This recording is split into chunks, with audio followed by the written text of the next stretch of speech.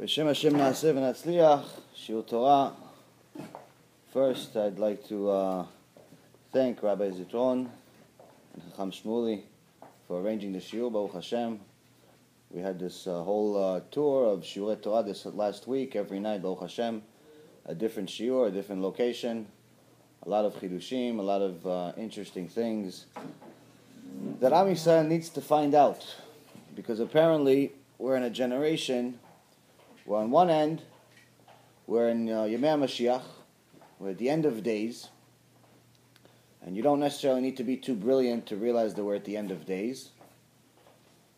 If you just look at the world around you, you watch the news for 5 minutes, you realize that the world is not the same anymore.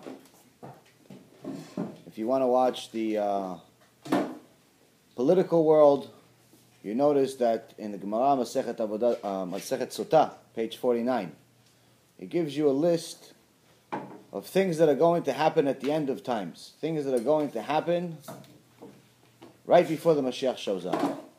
I did a shiur about this on Sunday in Staten Island in Torah, and it's a mamash. We went over each one of the items on the list, and when you read it, it's like reading the newspaper. Mamash, like reading the newspaper. Everything that the Chachamim said is going to happen is happening.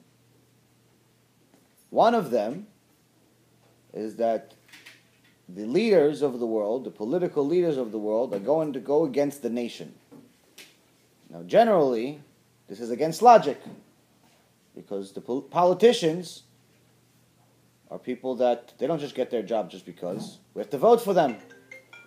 So, if we vote for them, then technically they should serve us. They should do things for our own interest, not for their interest. But as generation after generation, the corruption continues, gets worse and worse. The only difference between today and if you just say, let's say 300 or 400 years ago, is that today they do it with a smile. Today they tell you that you're your friend, please vote for me, vote for a change, and the next thing you know, they're doing everything in their power to destroy your life. One of the recent laws that was passed, that's slowly but surely, if Hashem lets it happen, is going to destroy civilization and bring us back to Sodom and Gomorrah stage, is that they passed a law in the United States that now you have to allow children in public schools to go to the bathroom that they feel most comfortable. So if the boy feels comfortable in the girl's bathroom, Ashrav, what's the problem? No one actually thought that rape is going to increase as a result of this. I guess it's a chidush. You have to actually have an IQ of above 5 to know that this is going to increase crime. But this is why several states, I think it's 8 different states, actually have an IQ above 5, and they realize this is going to happen, so they're suing the government. What's going to happen, we don't know. But you're seeing little by little society is changing. Less than a year ago, they also passed a law that they wanted to remove the 10 Commandments. There was a statue of the 10 Commandments. And they wanted to, in a government building, and they wanted to remove it. So we're not only removing logic, but we're also we don't really need Hashem anymore. I would not be surprised if the next round of bills that the government prints are no longer going to say, "In God we trust." They're going to say, "Thanks to our hard work. Thanks to the president. Thanks to the stock market. Thanks to whoever they come up with." Not God. Even though technically most people that read the dollar bill and they see "In God we trust," they usually think that they mean, it's the dollar is God. Because unfortunately in our society, most people do treat the dollar like it's God. They chase the dollar more and more and more, like I did for much of my life, as if it is God. So when you see that, and on the other end, if you see the war that's happening in the world that's quiet, but it's happening, there are thousands of people being killed, quietly.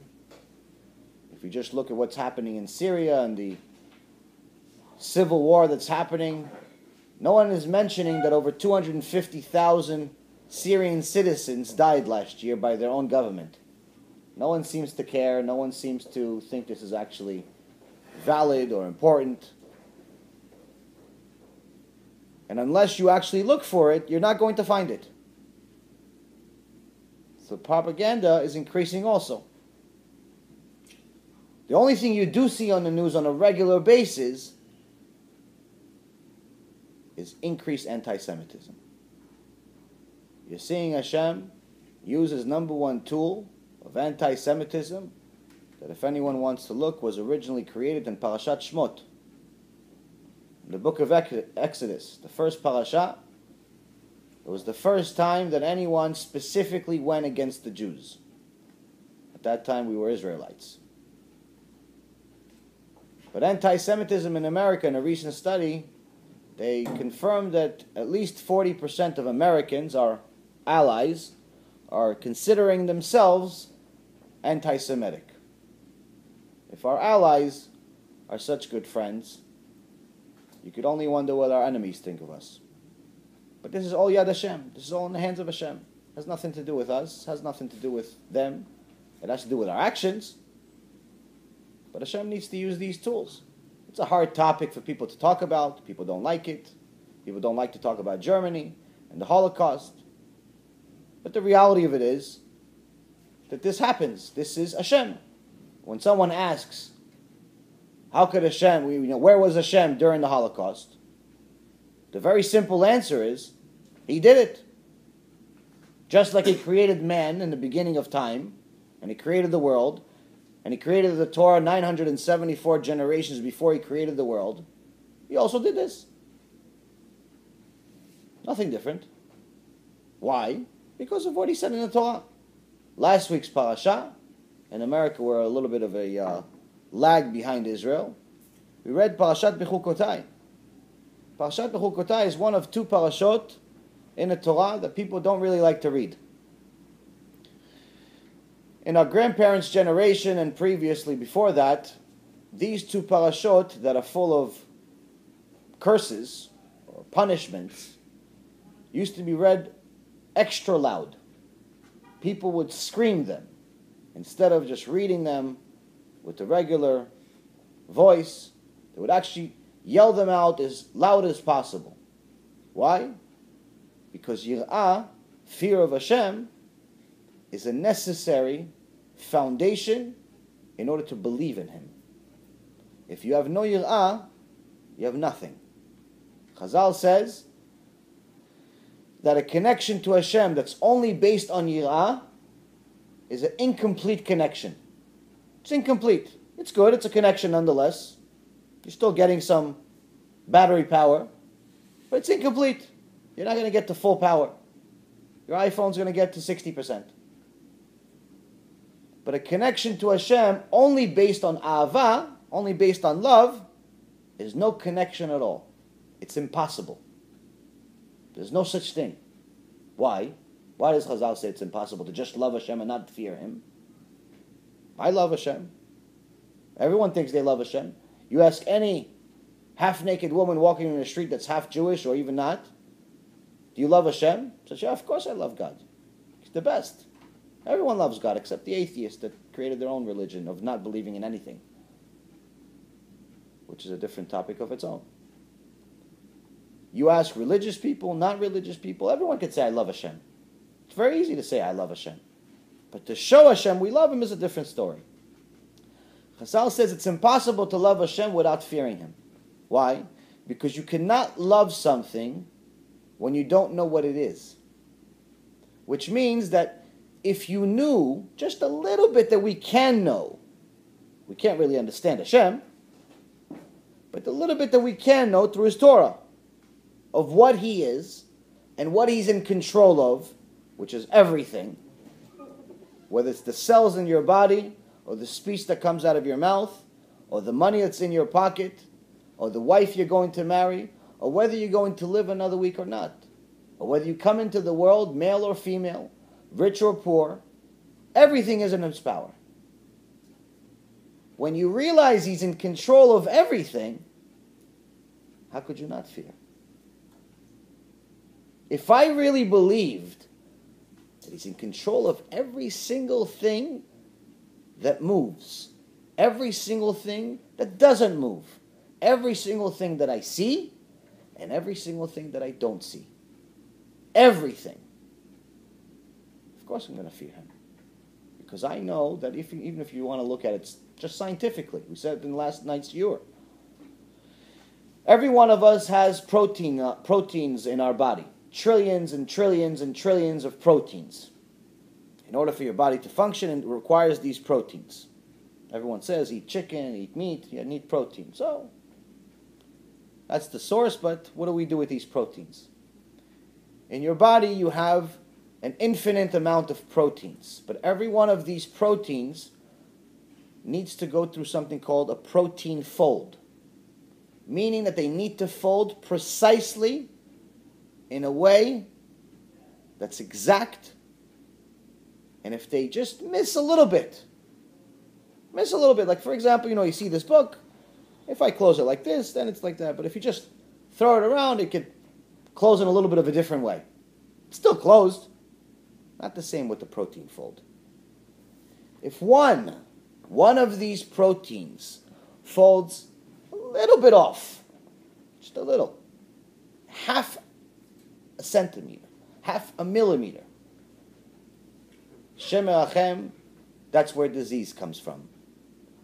Blindness, being crippled, not being able to breathe, not being able to move blood, not being able to function. Just one. Not trillions, not 5, not 500, one. Who's in charge? Who's in charge of folding all of these? The same Hashem. So if I know He's in charge of these protein folds that I never took, never really cared about until now, I should be scared. So if I know just a little bit about Hashem, obviously I have to be scared. Once I'm scared because of the Almighty, then we can start a relationship. Then we can say, okay, now I know what I'm dealing with to some extent. Let's see what else you say. So He gave us a love letter. It's called a Torah. It gives us instructions. Torah in Hebrew also means orah, means instructions. Instructions how to live. Instructions how to succeed. Instructions how to be happy. Instructions how to get to eternal happiness. And also instructions how to get to eternal suffering.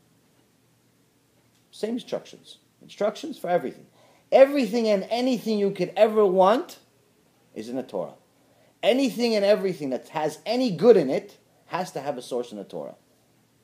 Whether it's a statement, a thought, anything has to have a source in the Torah. Nothing new is created under the sun, as Shlomo HaMelech has told us. So now, once we've started this relationship, fearing Hashem is the beginning. Eventually that fear gets to a point where you start kind of liking Him too. Little by little, maybe you fall in love. But when you fall in love with your wife, Bezat Hashem, anyone's not married, may have a zivug right away, keep us away from sins and get us to do the first mitzvah in the Torah, pull. We need more Jews. Fall in love. In the beginning, it's passionate, it's nice, it's amazing. But if you ask a newlywed couple how much they love each other, they'll tell you a lot. How much do you know about each other? Not so much. Because you don't have experience. But if you ask an old rabbi, 75 years old, 80 years old, it's been with his wife for 60 years, how much do you love your wife? Can't describe it. A lot. A lot. That was 60 years ago was a lot. A lot. What's a lot? She's part of me. How much do you know about your wife? Nothing. How do you know nothing? Because everything that I know about is not enough because there's so much more to her. Discovering her new over and over again. She's amazing.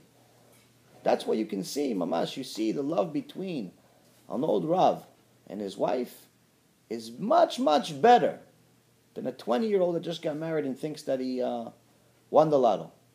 Why? Because the connection has moved from physical to spiritual. And a spiritual connection is eternal. And that takes time. So little by little we gain this love. But eventually we get to a stage of the highest level of yirah, the highest level of fearing of Hashem, which is not fearing of punishment only, but fearing of hurting the connection.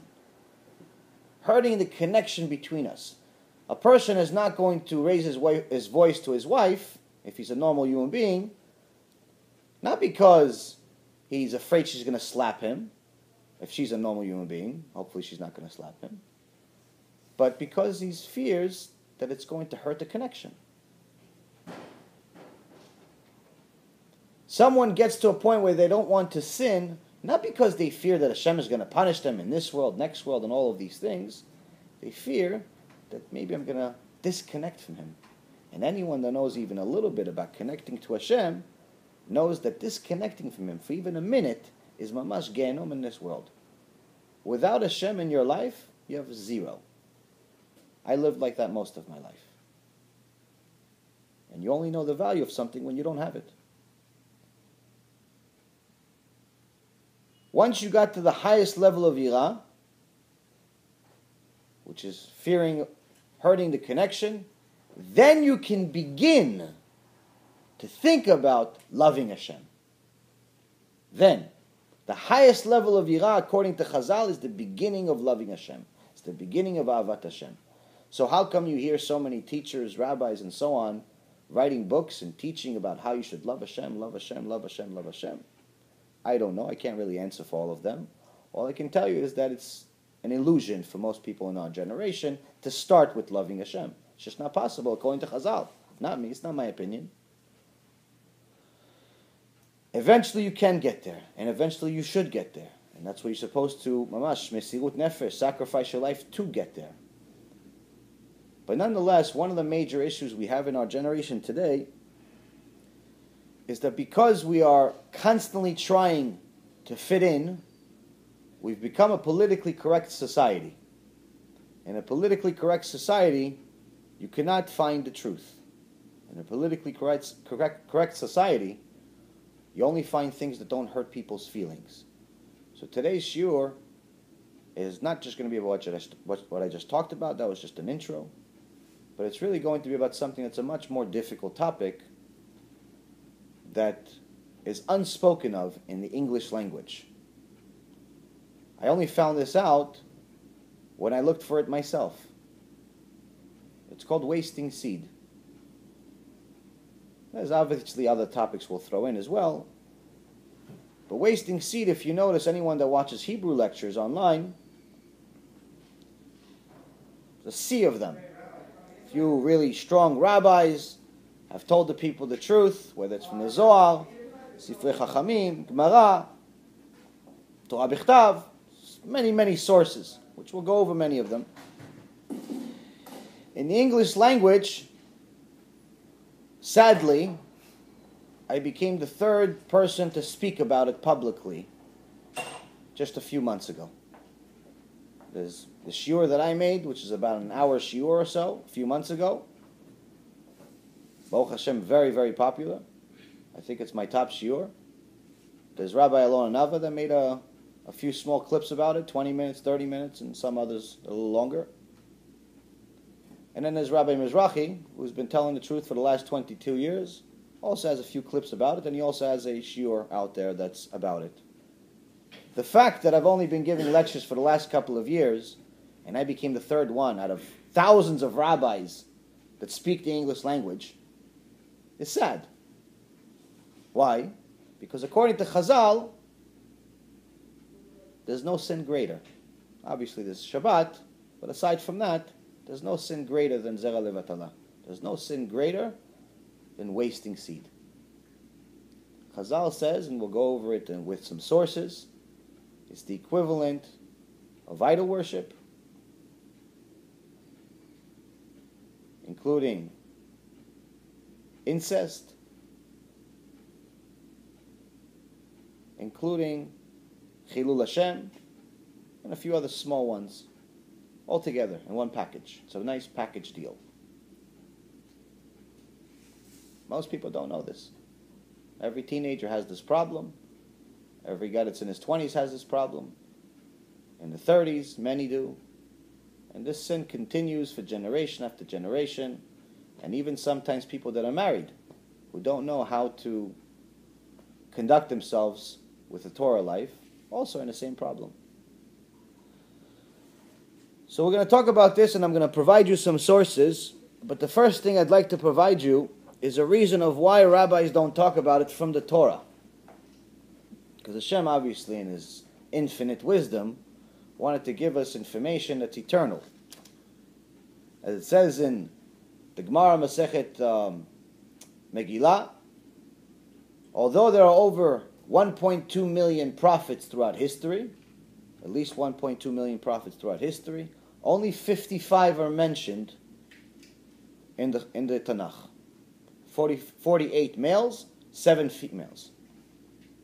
So we ask Hashem, why? Why only 55? What, the Torah of the 1.2 million wasn't good enough? What happened to them? What happened to their prophecies? Maybe we want to see it. Answer, the prophecies of the 1.2 million, or the majority of them, was only relevant to their generation. Kal v'chomer, we understand from here that the 55 we do have, the information is relevant for eternity. No one can say that just because Moses didn't have a car, that's the reason why he didn't drive on Shabbat. He didn't drive on Shabbat because it's not allowed. It's not allowed today. It wasn't allowed back then. It's never going to be allowed. So the conservative and the reforms and the fake religious that drive to the Knesset on Shabbat thinking they're doing a mitzvah should know this is a very, very big mistake. You're better off staying home, never going to a synagogue one day in your life than turning on the car for half a second.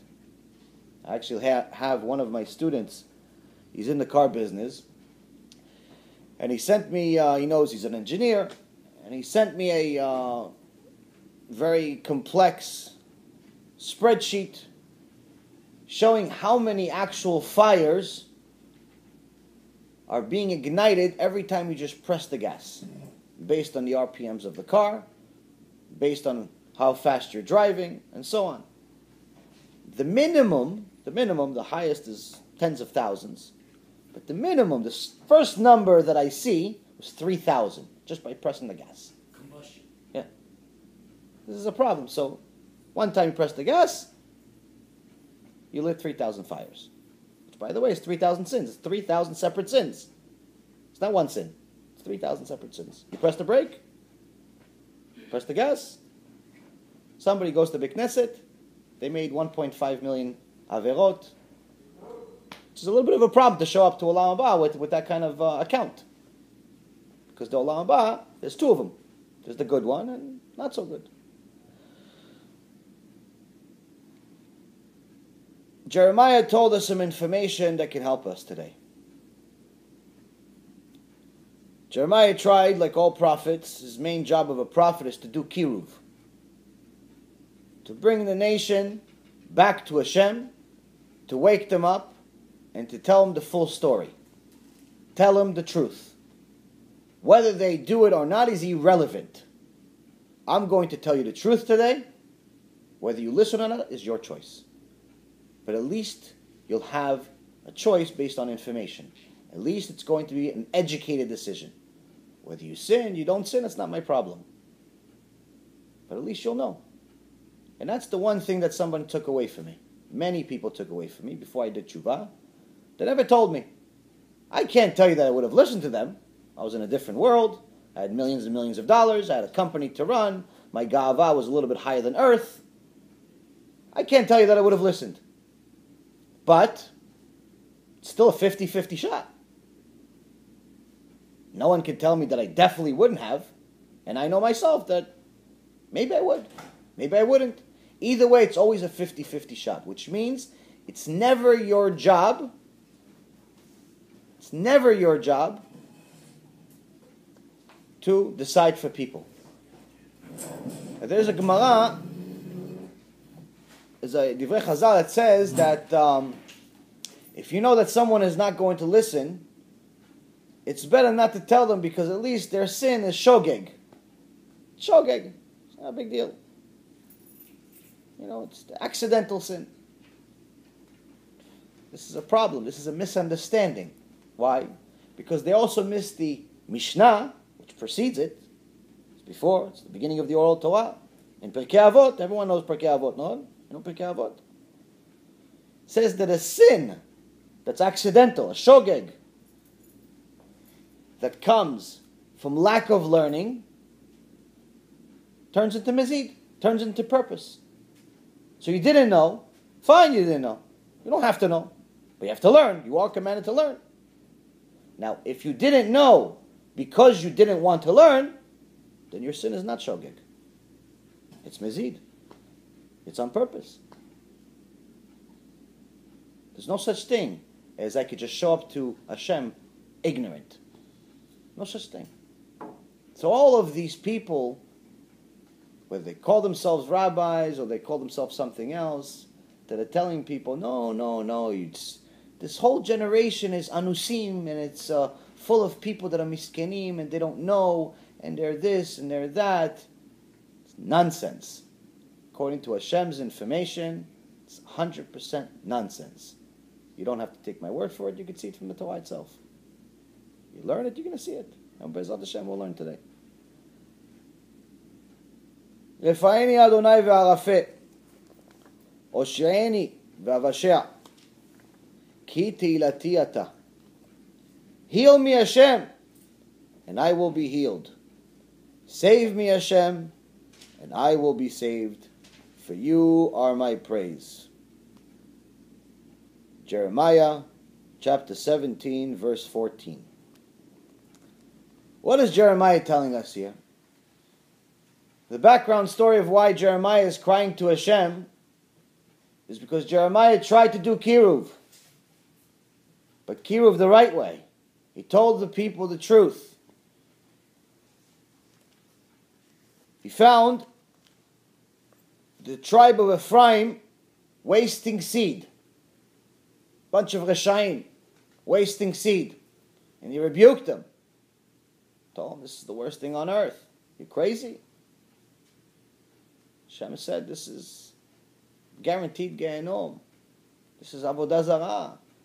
This is horrendous. This is going to kill you in this world and the next. They went against him. They went against him and tortured him. He says, Hashem, heal me. They're torturing me. For what? I'm trying to do your work. I'm trying to tell the people the truth. This is what I get. These people are going against me. I'm trying to help them and they're going against me.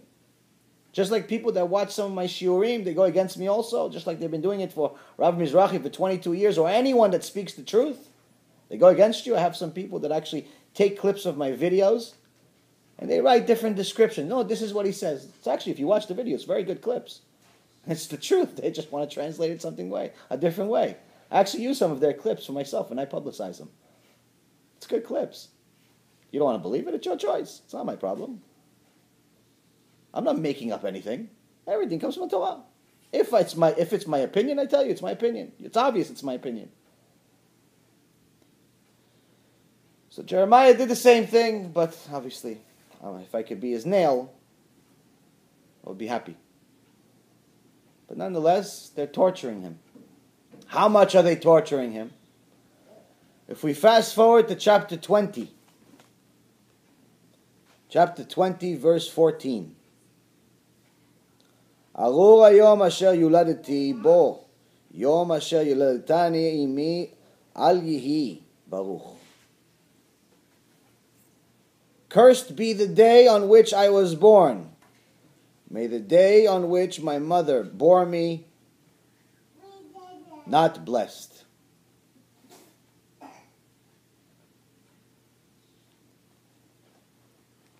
Jeremiah gets to the point where he curses the day he was born.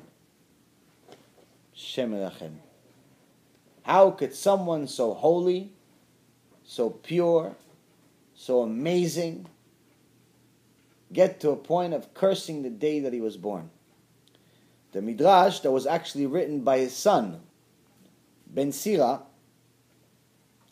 say that this was the day that the tribe of Ephraim didn't just go against Jeremiah, but they told him you have two choices. They surrounded him, overpowered him, so you have two choices. You either waste seed just like us, right now, or you're going to see a real live Sodom and Gomorrah. And what they did in Sodom and Gomorrah, the same thing they did in Tel Aviv just a few days ago with the gay parade. They threatened to rape him. So after forcing him to waste seed, he was really considered anus. He cursed the day that he was born. Why is it so bad? Why does Hashem care so much? We waste seed. In last week's parasha, Hashem gave us a little bit of a secret. There was a nice chidush I got that I think you'd like. After telling us each level of punishment, we have 5 levels of punishment. It starts from losing our money. And Hashem Erachem, the last level, says that as it happened in Bet HaMikdash, we're going to get to such starvation, Hashem Erachem, we'd have to eat our children. That's what happened in Bet HaMikdash. He wasn't kidding. But if you notice, before each section of punishment, Hashem says the same thing. V'im be'elet lo tivasru li ve'alachtim imi keri. Translation: if despite these, meaning despite the punishment that I gave you in a previous level, you will not be chastised towards me, meaning you still don't have yirat shamayim, you still don't care, you're still sinning, and you behave casually with me, then I too will behave towards you with casualness. Now the pshat of casualness, according to Chazal, so we pick and choose whichever mitzvot we want to keep. Kosher, yeah, you know what, I live in Brooklyn, there's a kosher place in every corner, it's not that hard to keep kosher. You have to mamash not want to eat kosher to eat non-kosher in Brooklyn. In different places around the world, maybe a little more difficult, but in today's world, it's pretty easy to eat kosher.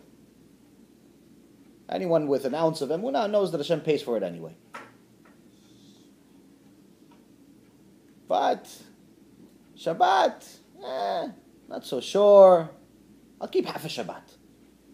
Hashem should be happy I kept half a Shabbat. Wasting seed? Nah, that's not for me. That's for people that are machmirim. That's tzaddikim. I'm not at that level.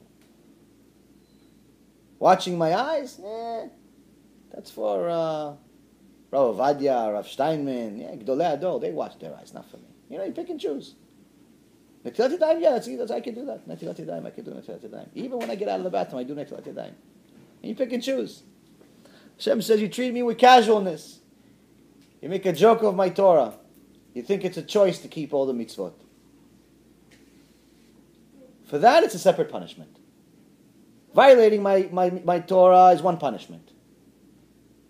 Treating it with casualness is a completely separate punishment.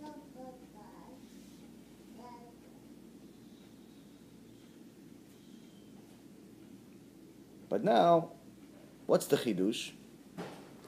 He kept saying, "Ve'alachtem eimi keri."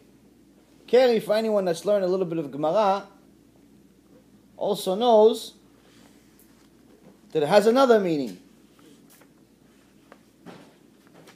If we go to Sefer Devarim, Deuteronomy, chapter 23, verse 10,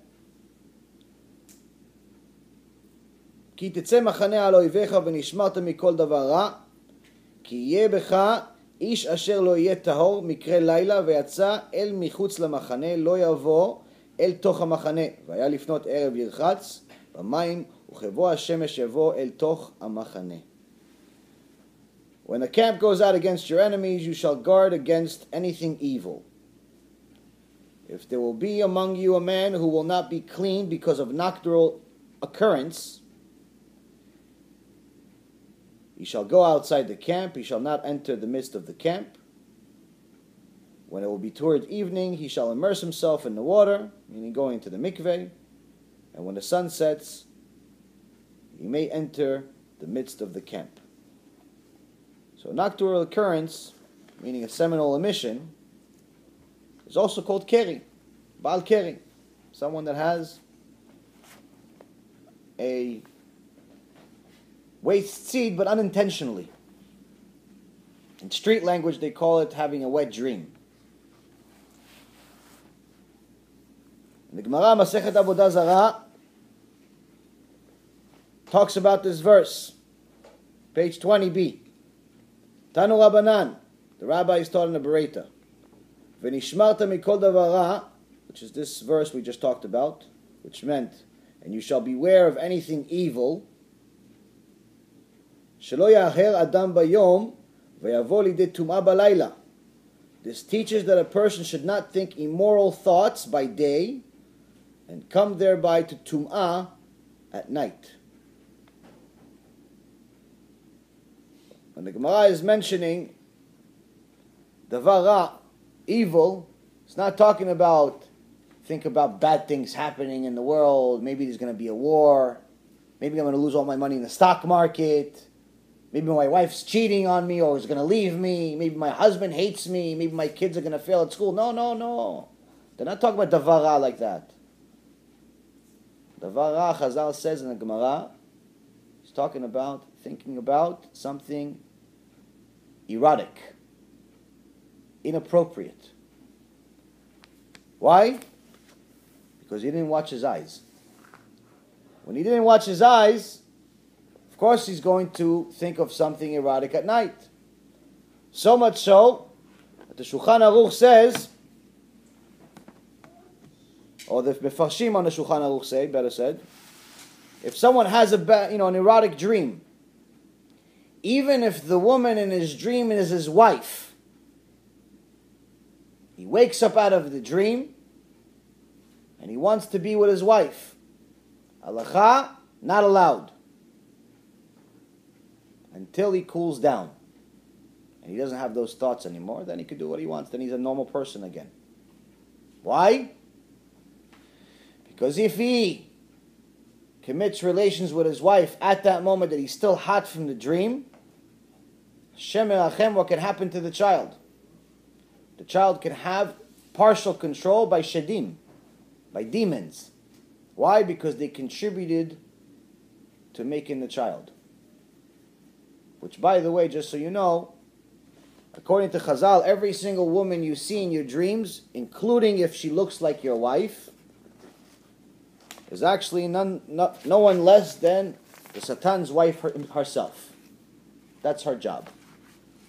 Our job is to take your seed and create a bunch of soldiers to torture you in this world and the next. So when you give her that seed, you're creating an enemy for yourself. This is kind of scary. It's just the beginning. Can I ask you a question? In your dream, doesn't your soul actually leave your body in your sleep? Isn't it? Not all of it. If your entire soul left your body, you would die.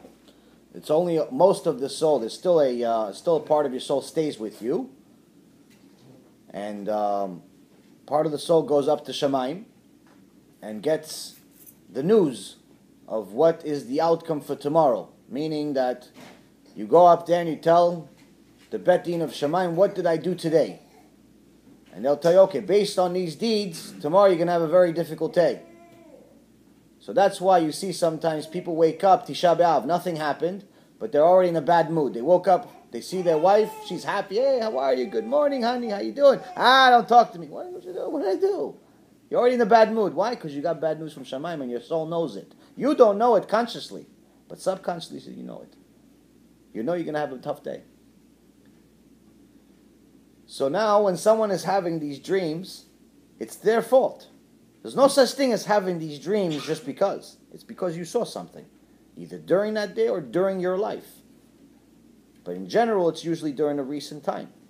According to Gemara, Masechet Brachot, Most dreams are complete nonsense. They have zero meaning. Once in a blue moon, someone can have a dream that could actually be a partial prophecy. But the ones that are nonsense, what's the nonsense? What does it mean, nonsense? What's shtuyot? It's a combination of the things you saw. You saw an elephant today, so you're going to see a woman with an elephant head. You saw somebody running, you're going to see, a little bunny running. You're going to see all types of strange things in a dream. They don't really make sense, but it's a combination of all the things you actually saw in your real life. If you looked at a putza, you looked at an immodest woman, that's what you're going to see. And sometimes you'll see her that you saw on the street, and sometimes the Satan will actually, or the Satan's wife will actually have your wife's face. So you're going to think, oh, you know what, I'm not making a sin, it's my own wife. It's not your wife. And what happens at that point, Hashem Erachem, is even if you waste the seed, it's already a big problem. Even if you get out of the dream, you survived the dream, you didn't waste seed. You're lucky, you see your wife right next to you.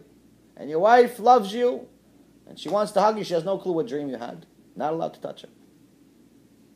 Not allowed to touch her. Why? Because according to Ari HaKadosh, which we know most of the secrets part of the Torah because of him, he says that all of the crazy people, people who have mental problems, are usually controlled by shadim. They're usually controlled by demons. And that's why you see a lot of them say they see things, they hear things. They do. They're not imagining it. They do. They do see things. They do hear things. You can't see it because you're normal. But they do. Sometimes it's the fault of the parents. Sometimes it's a gilgul. Now, why does Hashem care so much about this keri? He tells us here that on one end in this parasha, when he says "Ve'alachta imi keri," on one end it means treating me with casualness, right? It means with casualness. But on another end, it says, not only did you sin, but you're still wasting seed. Okay, you didn't do Netilat Yadayim. Fine, I got it. You didn't do bracha. You stole from me the food you ate. You didn't do bracha. You stole from Hashem. Anyone that enjoys anything in this world without saying a bracha, Chazal says they stole from Hashem. Have to do a bracha. You didn't do bracha. Fine. You violated Shabbat, Hashem Yerachem. You worshipped an idol, Hashem Yerachem. You did all those things. Okay, you're going to get your punishment for it. Fine. But not only did you do that, ve'alachtem imi keri, you still have the audacity to waste seed, meaning it's at a different level.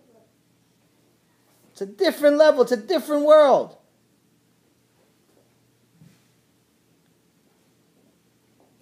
Now, just so far, we've been talking for a little while.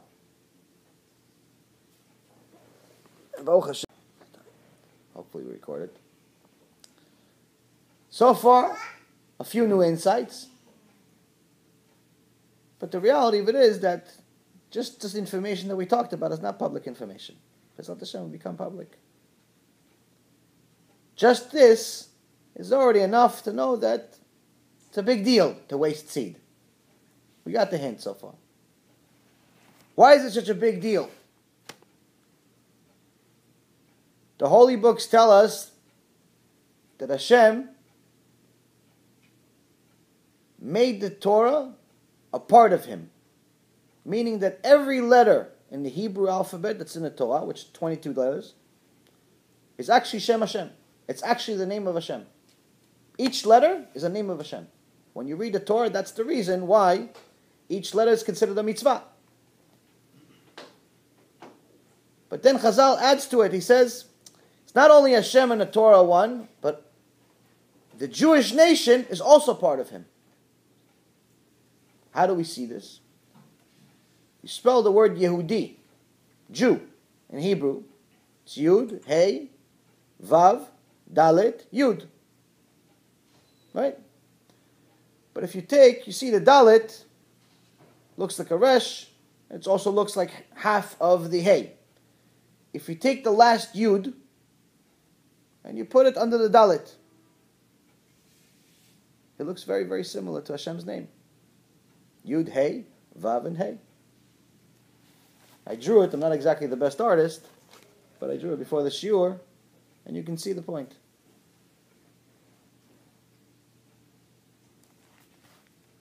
Hashem put His name inside you. What's another source? Scientific source.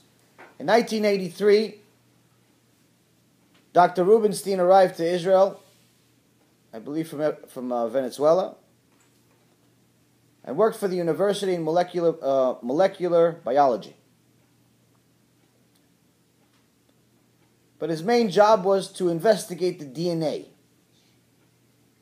of different species, DNA of sharks, DNA of monkeys, DNA of rats, humans, and so on. In 1986, he made a major discovery. He saw that there's one major thing that's the same exact thing in the DNA of everything.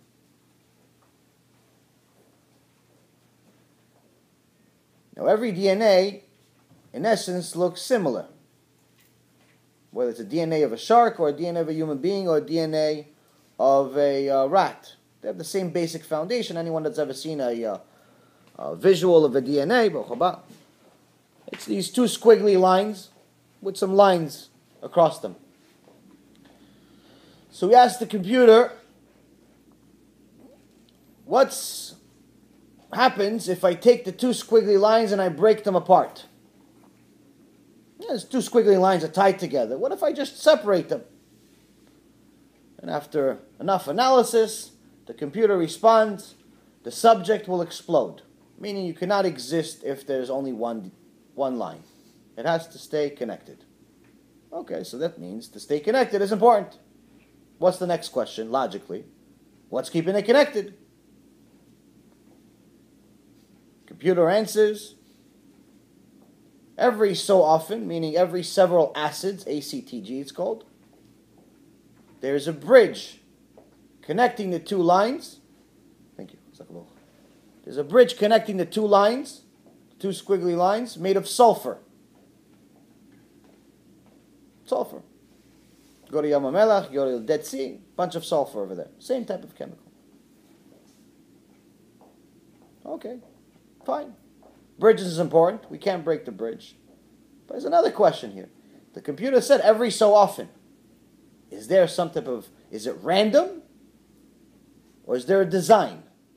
Where there's an actual calculation, it's not every so often, there's an actual method here. The computer says yes. Every DNA has the same bridge, and has the same calculation. And the calculation is every 10th acid, and after that it's every 5th acid, and after that it's every 6th, and then 5. 10, 5, 6, 5. 10, 5, 6, 5.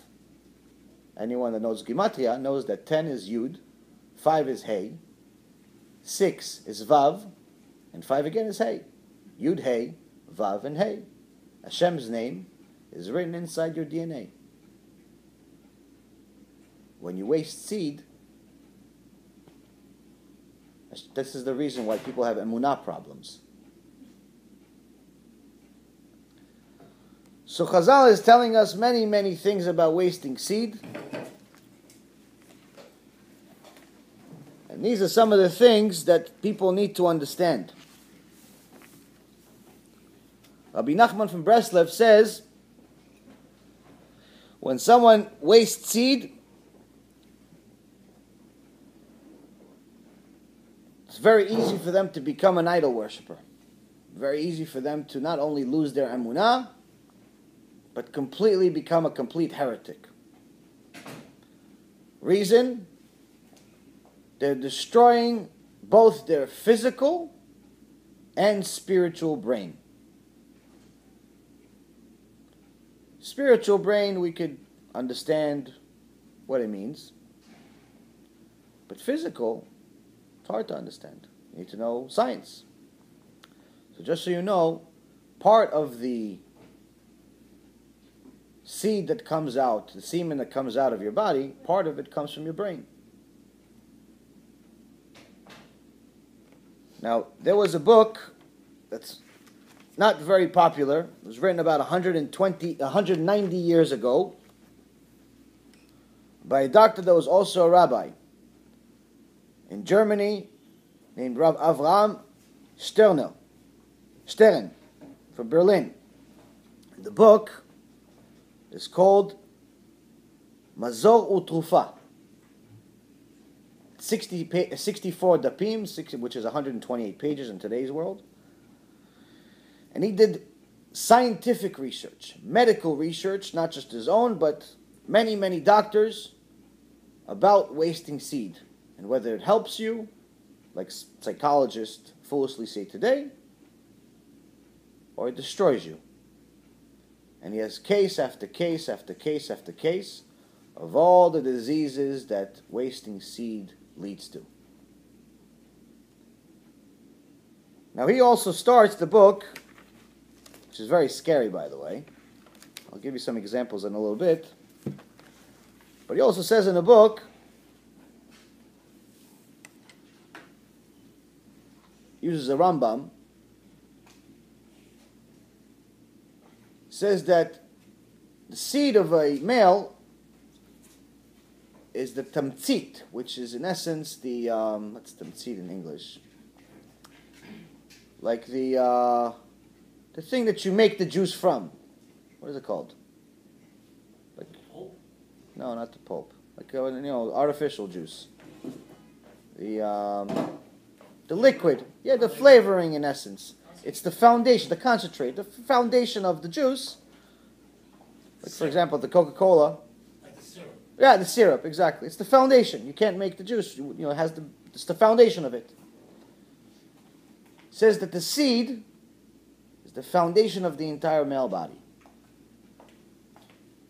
And Rambam says that the only reason why Hashem created us with a body is for us to be able to use our seed for purbu.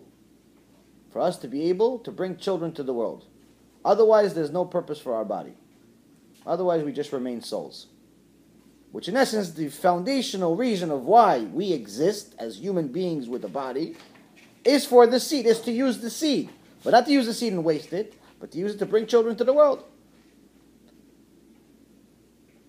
How do we know? When a woman gets pregnant, she has a child, Baruch Hashem, like this cute one in the back.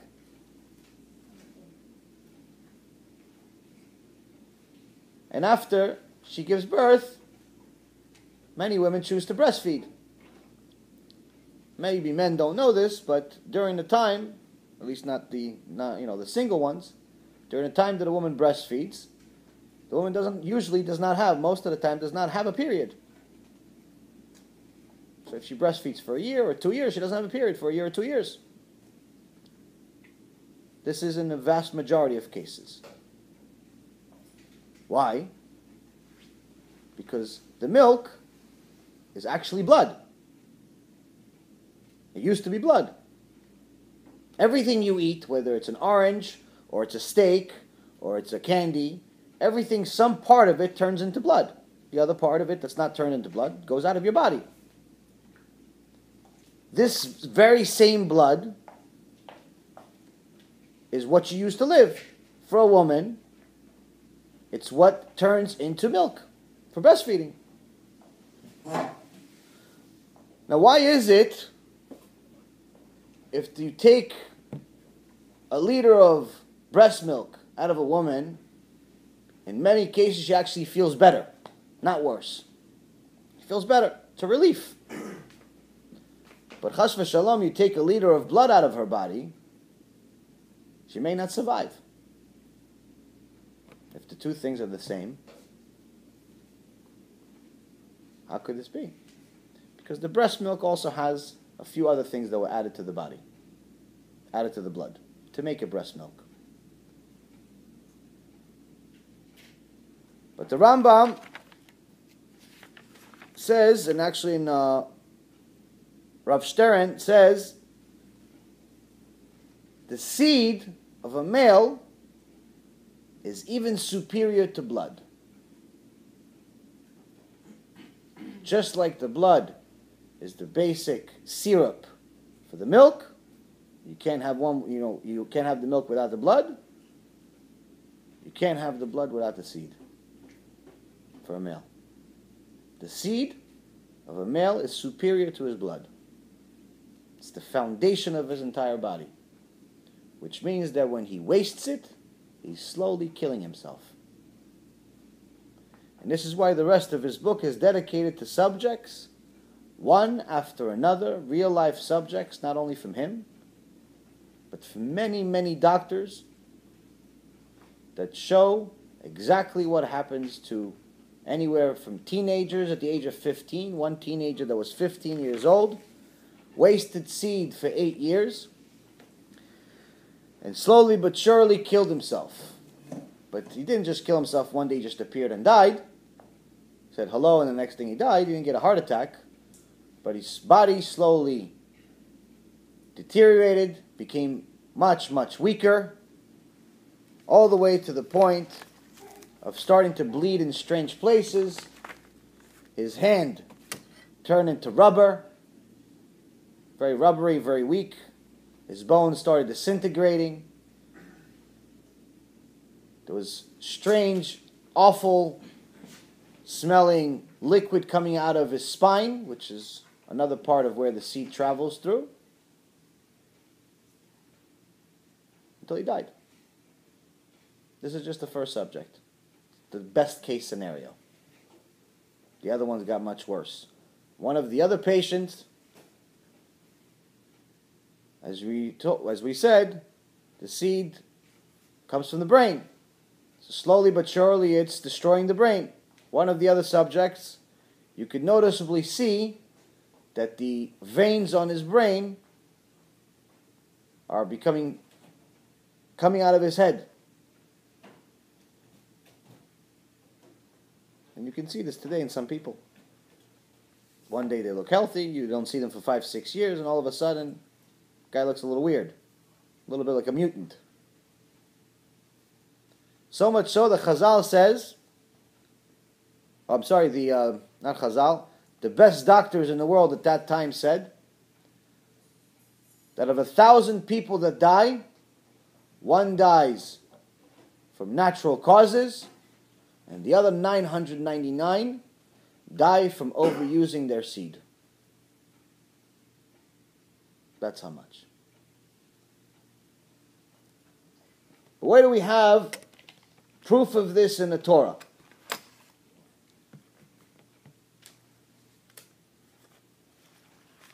Does anybody know who the smartest man of all time was?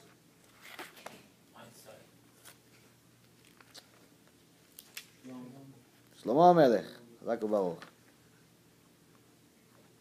Shlomo Melech. Well, listen, it's a recent smart guy.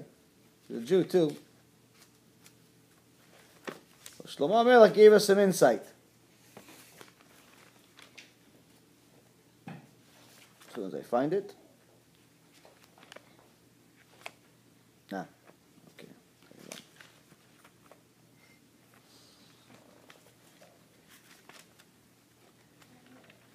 Shlomo Melech was gifted wisdom beyond any man that ever lived before or after.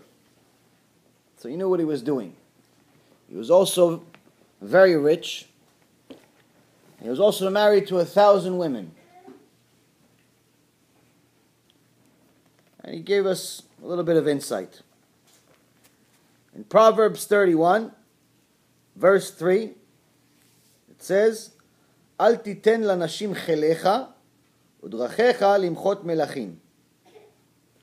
Give not your strength to women, and let your conduct not destroy the protocol of kings. Here Chazal explained to us, he says, do not give your strength to women. What's your strength? What's your koach? Or chelecha. Your koach is your seed. The entire strength of a man is from his sperm. This is why also the athletes like to inject testosterone into their body, so they can become stronger. Or when you have a ill patient, the that's suffering some serious disease, sometimes they'll put steroids in them.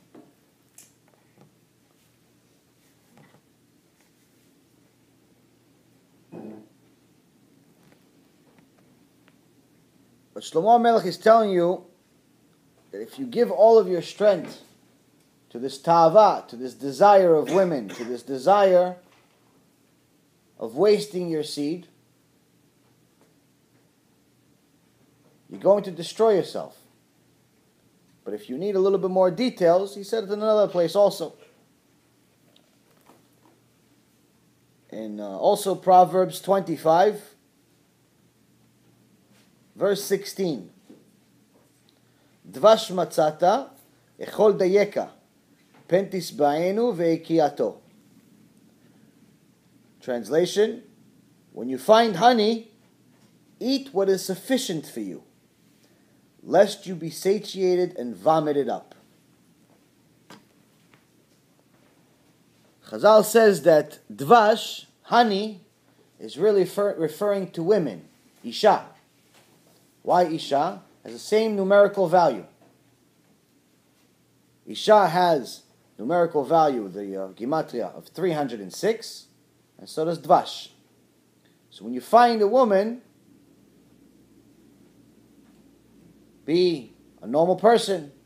If you spend all of your seed every other day, it's a new woman, or perhaps do it even without a woman. He's telling you something here. He's not telling you about dvash. He's not telling you, you don't need Shlomo HaMelech to tell you now, don't eat too much honey, because eventually you're going to throw up. That's not exactly wisdom of the smartest man of all time. He's telling you something here. If you find honey, if you find a woman, take it easy. Don't have just enough. Why? Because if you have too much, you're eventually going to vomit. What does it mean you're eventually going to vomit? You're going to eventually not be able to handle it.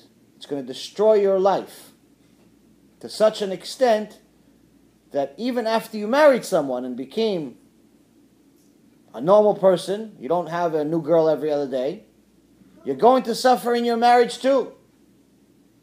Your wife is a normal person. She's not like you and like what you used to be.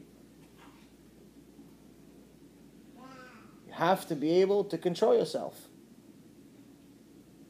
But not only that, sometimes you see that there's shlom bayit issues. Sometimes it's a religious couple, sometimes it's a non-religious couple. You see, they both seem normal, they both seem rational, but the wife is always angry at the husband. Later on, many times you find out that the husband wastes seed on his own. Not with another woman, chas v'shalom, but on his own. Why is the wife angry? Because even though she herself doesn't know, her neshama does know. Her neshama does know that he's giving his seed to another woman, specifically the Satan's wife. Neshama is not very happy with you. It's a problem.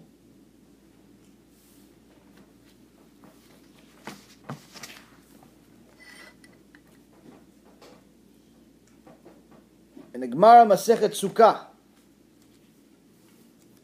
page 42b, Rabbi Yochanan says,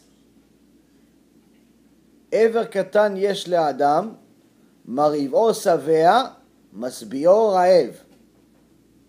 Rabbi Yochanan says, a man has a small organ. The one that starves it is satiated, meaning he's full, and the one that feeds it stays hungry.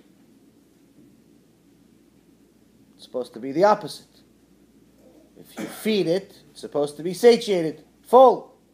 If you starve it, it's supposed to be hungry. Chazal says no. Someone says, no, listen, I'm not going to be like I used to be when I was a teenager, doing it 3 times a day, 5 times a day. No, just once in a while. I'll do it once a week. Chazal says it's impossible. A man has a small organ. If he feeds it, meaning he wastes seed, it'll never be full. If he starves it, it'll be full. Meaning, you won't need to. You won't feel the desire anymore eventually. Eventually, when he stops, after the Yetzer Hara gets weaker and weaker, you won't have the desire anymore. Obviously with his wife, but as far as wasting it and making the toilet another wife, it's not going to happen anymore. This is what Chazal tells you. So much so that they had to repeat it again. In Masechet Sanhedrin. So the same thing again. Ever katan yesh la'adam, mar'ivo savea masbio ra'ev. Man has a small organ, the one that starves it is satiated, the ones that feed it is hungry forever. So why would they repeat it? What, the Gemara has nothing else to do with their life? No. In Masechet Sanhedrin, page 104a, Chazal says it's alacha. Meaning, it cannot change. Ever. Alacha is eternal. Can't change. Anything that's added today is building on the existing halachot. You can never change an halacha. Because halacha comes from Moshe from Al Sinai. This is a law of nature. There's no such thing as doing it once in a while. You feed the organ, it'll never stop. And slowly but surely, a man is wasting his power and killing himself.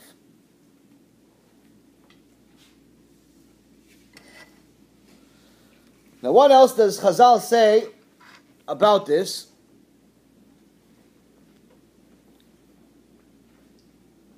The Gemara also says that each time a man makes a mitzvah, this is actually also in the Mishnah, each time a man makes a mitzvah, he buys himself a defending attorney, creates himself an angel that's going to help him in this world and the next. That's why mitzvah goreret mitzvah. One mitzvah leads to another. You have one mitzvah, all of a sudden you have a little bit more power and you feel like doing another mitzvah. Person makes an avera, makes a sin, creates a demon, his own personal demon. Demon gives power more to the world of Tumah. What does the world of Tumah do? Influences the person to make more sins. That's why it says also, Avera goreret avera. One sin leads to another. This is why Hashem Erechem, sometimes you see somebody that was frum a month ago, made one small sin, went with some girl and he's not married, violated Shabbat, smoked a cigarette on Shabbat. You didn't drive, you smoked a cigarette. A month later, the guy's eating bacon on Yom Kippur. Why? Avera goreret avera. One sin influenced to do another sin. Another sin, another sin, another sin. Next thing you know, he's a complete idol worshiper. But it's due to his own actions. It's not due to anybody else.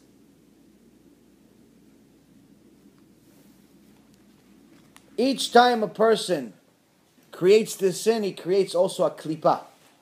He creates a shell around him, which makes it very, very difficult for him to listen to Torah. Makes it very, very difficult for him to read Torah. Why? Because Torah is pure. It's the purpose of this world. Without Torah, there's no purpose of this world. Gemara Masechet Avodah Zarah says, the angels were very, very scared at Mount Sinai before Am Yisrael showed up. Why? Why would you be scared? It's the ultimate day of the world. Gemara says because all of the other nations rejected the Torah. And they knew that if Am Yisrael rejects the Torah, Hashem will bring back the world to tohu vavohu. Brings back the world to nothing. The same thing that it was before we created it.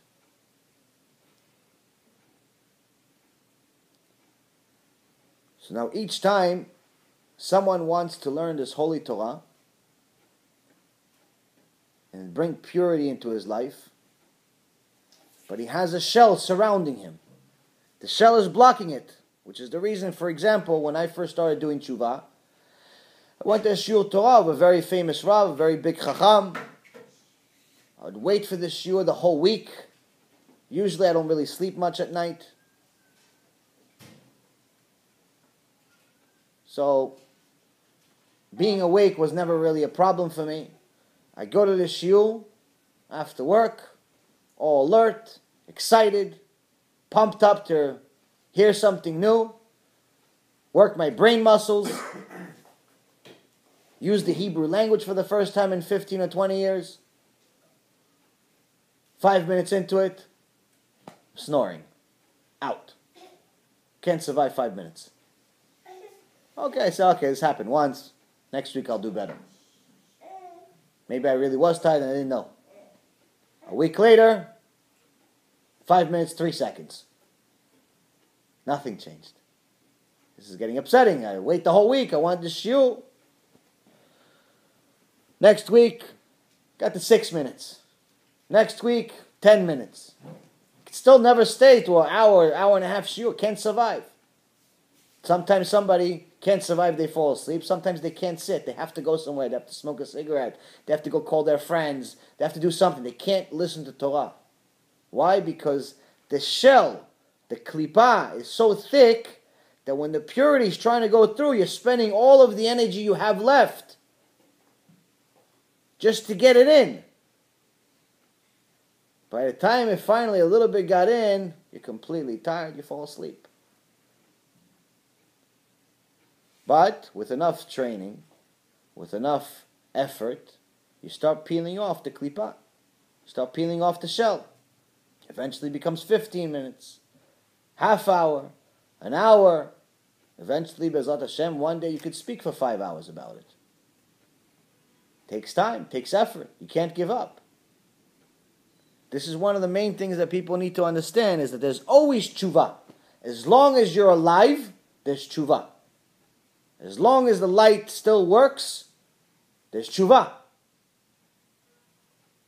Even in the Mishnah, Avot, that says that the one that causes other people to sin has a much bigger difficulty doing tshuva, even his gate, even his ability to do tshuva is still possible. It just doesn't have as much siyata dishmaya, doesn't have as much help from Shamayim. Normal person does tshuva in his 20s, could have 90% help from Hashem, 90% siyata dishmaya. Someone that's in the same age but has a whole website against rabbis, he wants to do tshuva, he may have 10%. Same age, same situation, same school, same look, same everything else. He went against rabbis, went against the Torah, was a heretic publicly, machtia rabim. Could have less siyata dishmaya. But he could still do tshuva. You have a question? Yes, also the Ramban says that a person can get to a point of his life where all the gates of repentance close in front of him, no? Where you can still do tshuva. You can always do tshuva as long as you're alive, and the source is Menashe. Menashe was a Rasha Merusha that even killed his own grandfather Isaiah, the prophet. He cut him into pieces, chopped him up. Chopped up his own grandfather, the prophet, Kadosh. Not only that, there wasn't enough. He erased the name of Hashem everywhere he can find. Anywhere he saw Hashem's name, he erases it. Wasn't enough. Put idol worship everywhere. Not enough. Raped his own sister. Incest. Zera levatala. When he was ready to do tshuva, Hashem accepted him.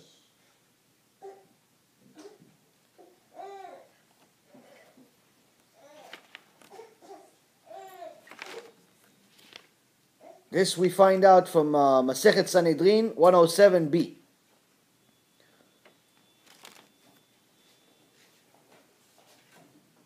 So now you know that tshuva is available. But as we started the shiur, although some of the things you may have heard were scary, it's not scary enough.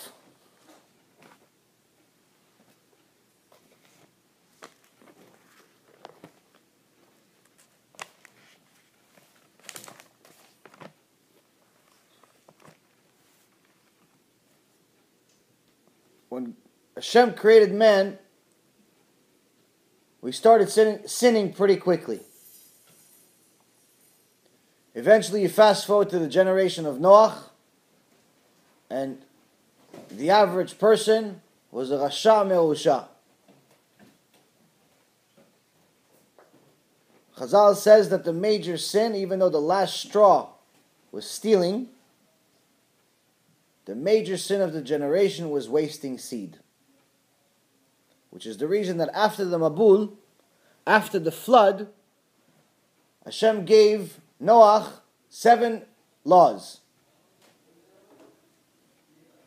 First 6 he gave to Adam HaRishon, he added 1 to Noach. Which is the reason why it's called Sheva Mitzvot Bnei Noach, because he was the last one to get it, so it's named after him. One of these laws is do not spill blood. Most of us understand it as do not murder. That's the pshat. Wasting seed is also murder. According to scientists, each and every single seed, each one, has all of the things you need to make a human being. Obviously, when they connect with an egg. The woman's egg. Not an egg and chicken egg. I have to make you laugh a little bit to get you out. Don't want you to get too depressed. I hear this stuff, I almost want to cry. Because I know so many people are in this zevel, in this garbage. They have no idea that they're in garbage. You know, a rat doesn't know that he's eating garbage. He thinks it's Gan Eden. He thinks it's a hotel, 5-star hotel. Why? Because he's part of the garbage. When you're part of the garbage, you don't know that it's garbage. Only when you leave the garbage for a little while, you're like, what's going on? I don't know. It's garbage. So many people are in this garbage. I was too. It wasn't different.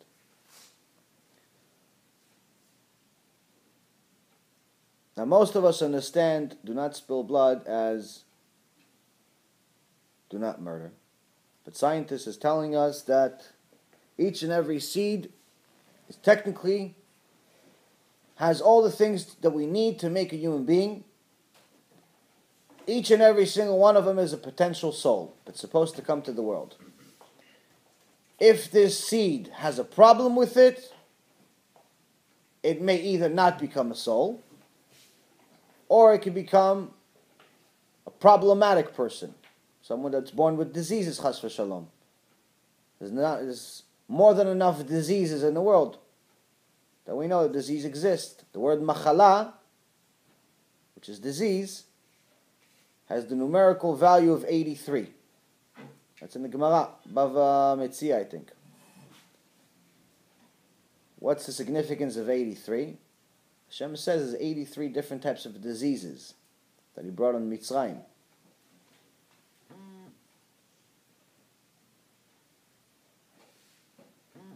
But Chazal is also telling us something else. Not only is each seed potential soul, but eventually you're going to learn that you're going to see that how much of murder it really is to waste one seed. You fast forward to recent generation, and scientists said that each time seed comes out of the human body, it's approximately 300 million seeds. Which means that each time you waste seed, you're murdering approximately 300 million people. You're murdering America each time. You're destroying a country each time. Murdering one person, it's no big deal. It's just one guy. Still, 299,999,999. It's not a big deal. You murdered the whole 300, starts becoming a big deal. You do it 3 times a day, you murdered India. You do it 5, you got to China. By the end of the week, you murdered an entire world. Show up to Olam Haba like that. Show up to the Beit Din of Shamayim. Each week I murdered the world. Good luck. Oh, by Kep Shabbat. Good for you. We'll turn off the fire in Gehinom on Shabbat for you. That's what happens. Shomer Shabbat, good for you. We'll turn off the fire on Shabbat. Or Chaim HaKadosh heard one time that there's a gzerah, there's a decree from Shamayim that there's a decree from Shamayim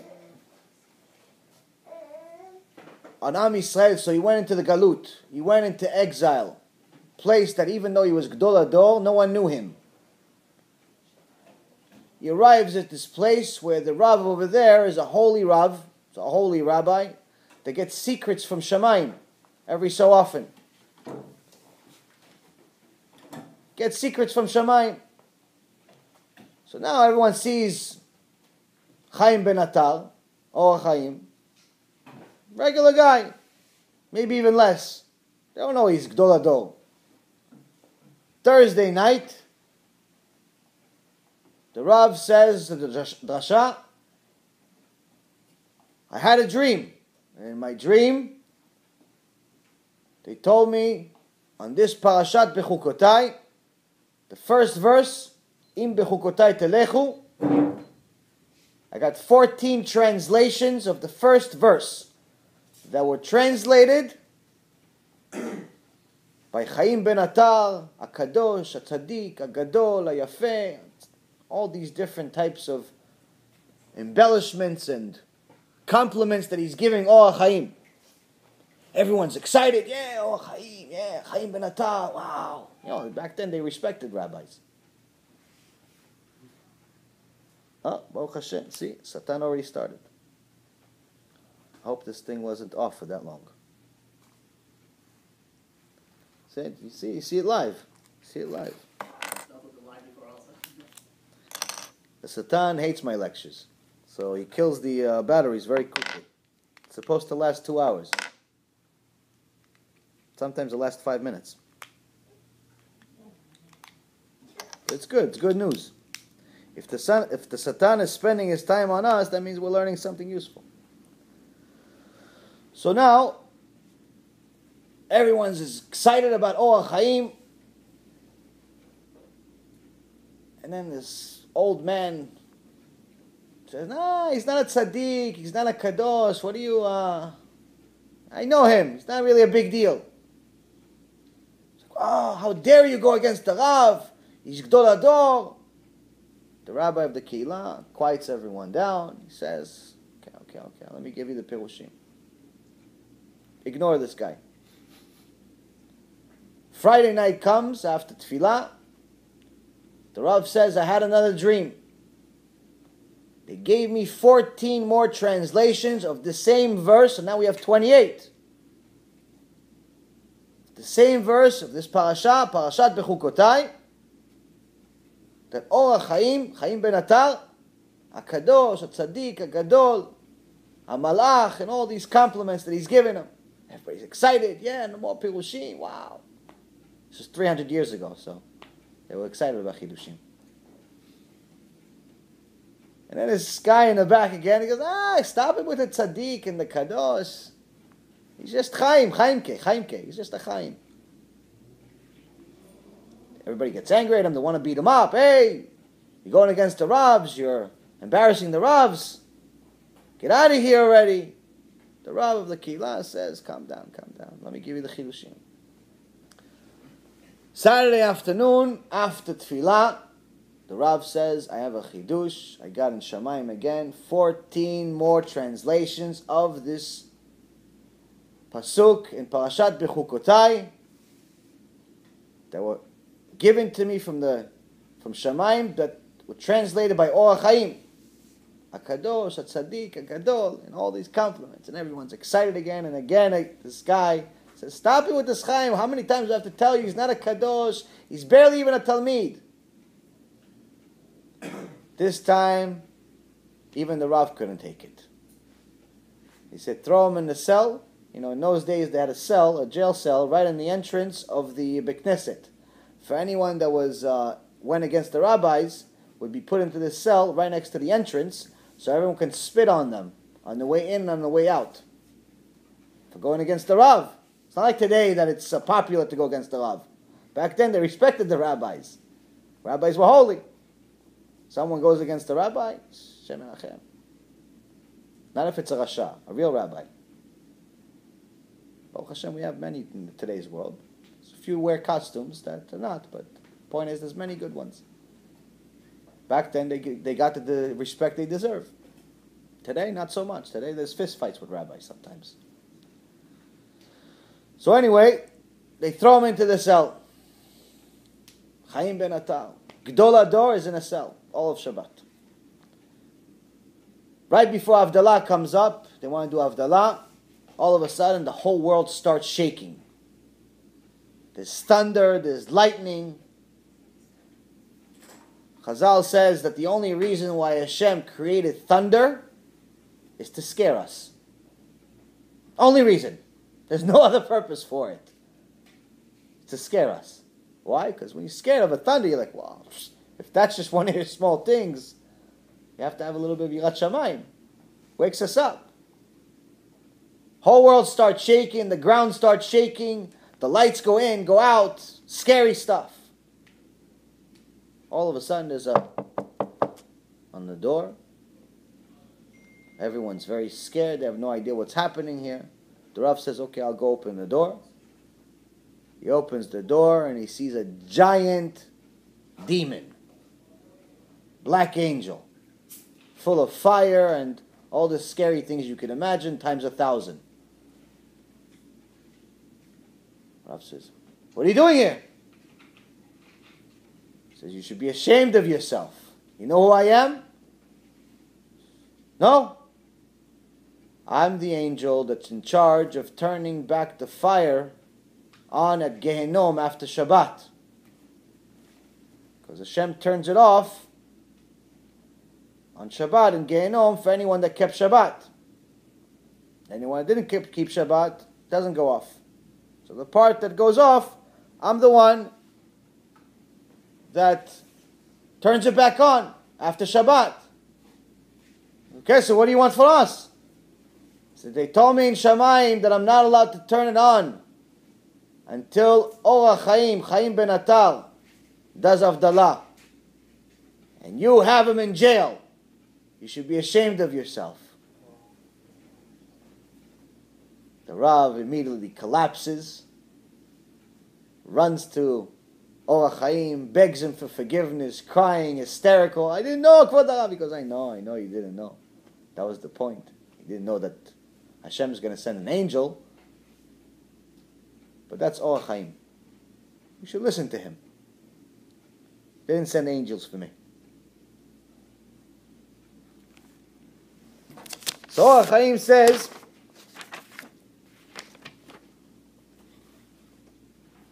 in regards to Exodus chapter 3, verse 8, Orach Chaim Shmot Perek Gimel Pasuk Chet.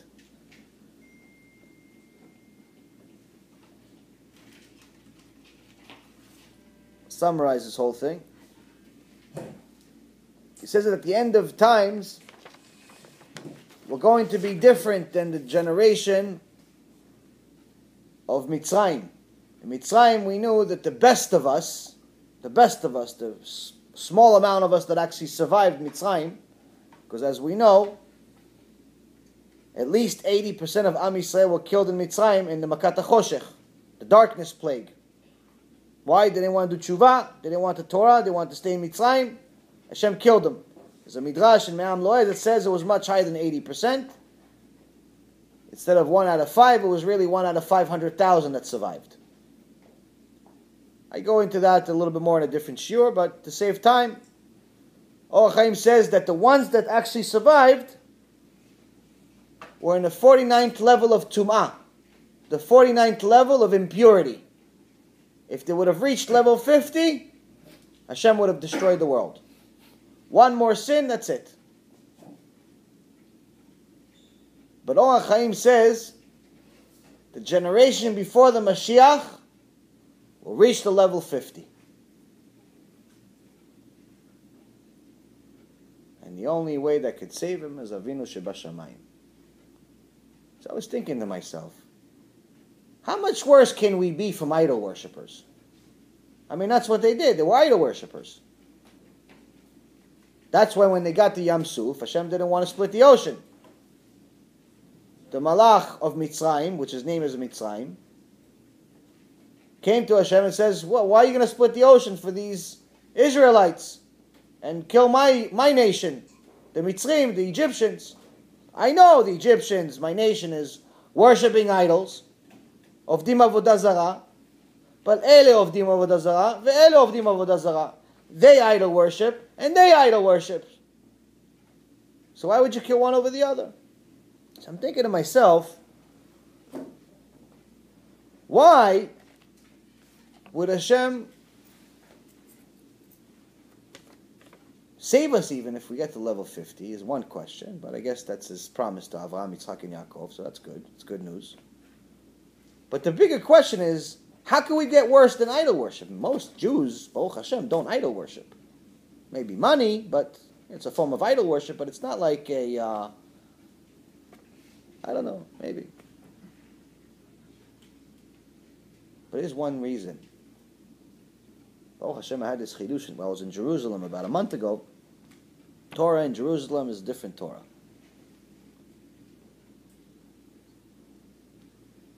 There was 3 things that Am Yisrael kept.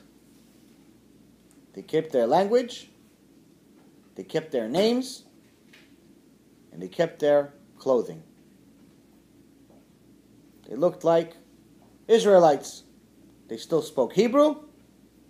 They still kept their names of Yaakov and Avraham and Yitzchak and Moshe. You still knew it's an Israelite and not an Arab. And they looked like Jews. They looked like Israelites. They had certain clothing that was different from the Egyptians. So you could notice, this is an Israelite, this is an Egyptian. Idol worshippers, yes, but they kept 3 things. And according to Chazal, that's one of the main reasons of why Hashem saved them. So how will we worse?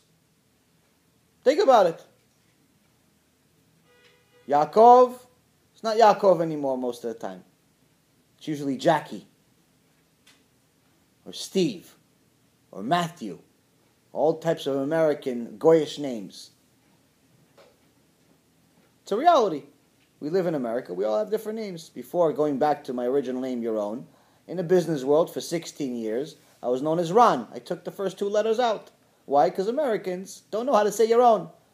They'd make up every other name in the world. At one point, they even said urine. Yeah, this is the bizayon I had to go through in college, in high school. What can you do? Kaparat havonot.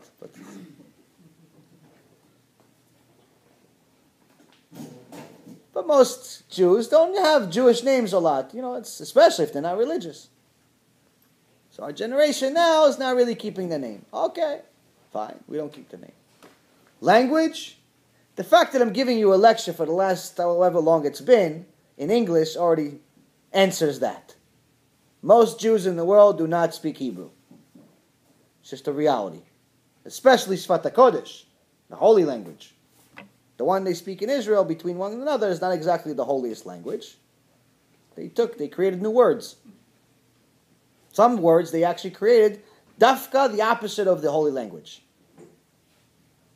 That's how much the Zionists like religion. But what about clothing? I know they didn't have black and white back then. You're not obligated to be black and white. You could just look like a normal human being. It's fine. But what we're not allowed to do is look like goyim. Meaning, there's certain type of clothing that's just not allowed for Jews. Both for men and for women. One of the main reasons of why Hashem saved us is not because of the men. We were terrible. It's the women. The women were tzadikot. They kept their modesty. So now when you see, unfortunately, most women, Jews and non-Jews, walk around half naked in the world, they think that the less clothes they have, the more attractive it is. Hashem Yilachem. This has already been a problem for a while. It just got much worse. If you just look one generation back, we didn't have as much of a problem. 2 generations ago, the problem didn't exist.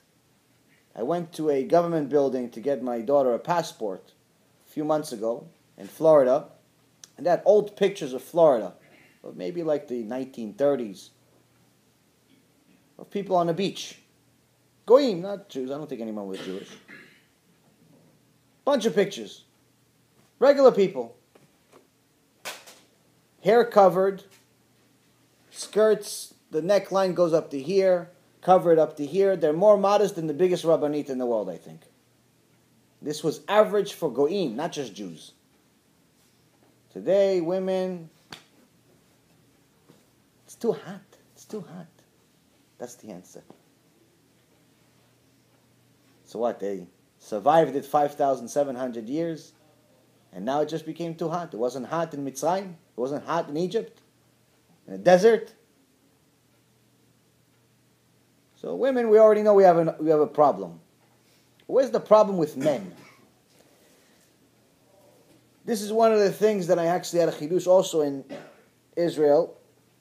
I personally have always hated skinny pants on guys. I think it's an awful look. It's not modest, which, by the way, a man is always obligated to be modest himself.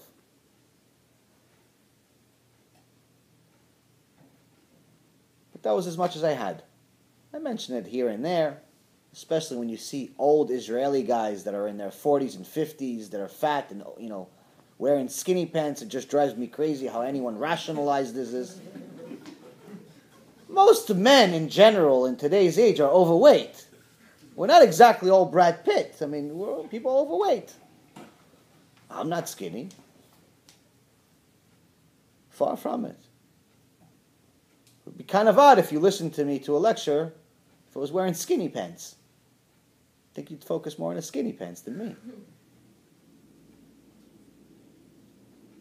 But that was as much as I had. But then in Israel, Siyata Dishmaya, Hashem gave me a chidush. Young guy was bothering me for a few days because I started seeing yeshiva kids. Yeshiva kids wearing it. Okay, the chiloni, the one that's secular, not keeping anything, wearing skinny pants. What does he know? We're lucky he even has clothes on. His girl covered her finger. So, Baruch Hashem, skinny pants is already a machmir. But the religious guy wearing skinny pants, it's a problem. It bothered me. And then one day I see this young kid, probably no older than 20 years old, running in front of me, passes me, and he has tzitziot swinging, and he's got skinny pants on, sweatpants, skinny pant thingy. And then I got it. And I made a picture. You can pass it around, whoever wants to pick it up. But someone else wore skinny pants before. And it wasn't our friends. Nazi Germany. That's who wore skinny pants. Exactly skinny pants. Wide on top, very fitted and skinny and gross on the bottom.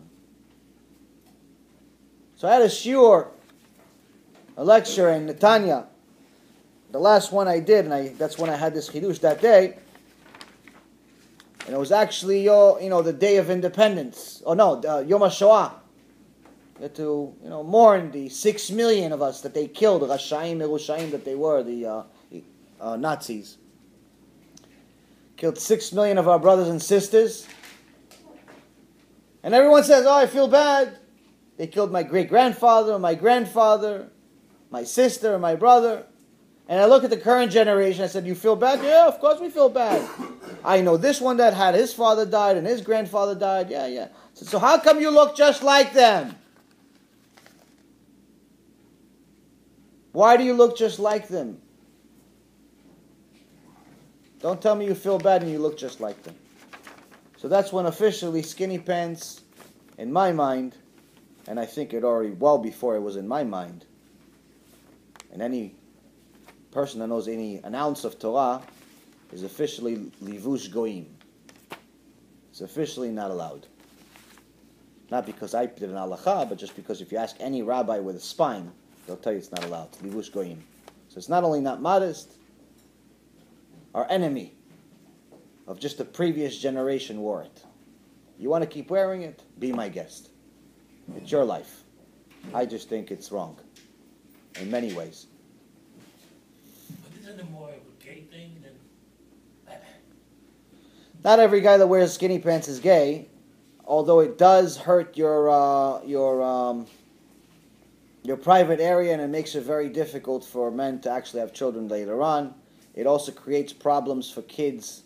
I actually heard Rabbi Wallerstein say this, that it creates problems for children in middle school because their parents, their genius parents, are giving 7-8-year-old kids skinny pants because they want them to look hip, and the kid ends up peeing in his pants every day because he said so. The teacher asks him, "What? You should raise your hand well before you have to go to the bathroom."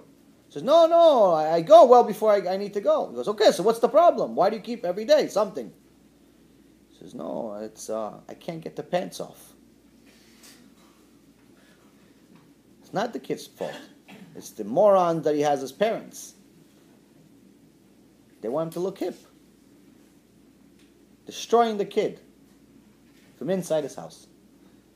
Because we want to look like goyim. But that was the third part.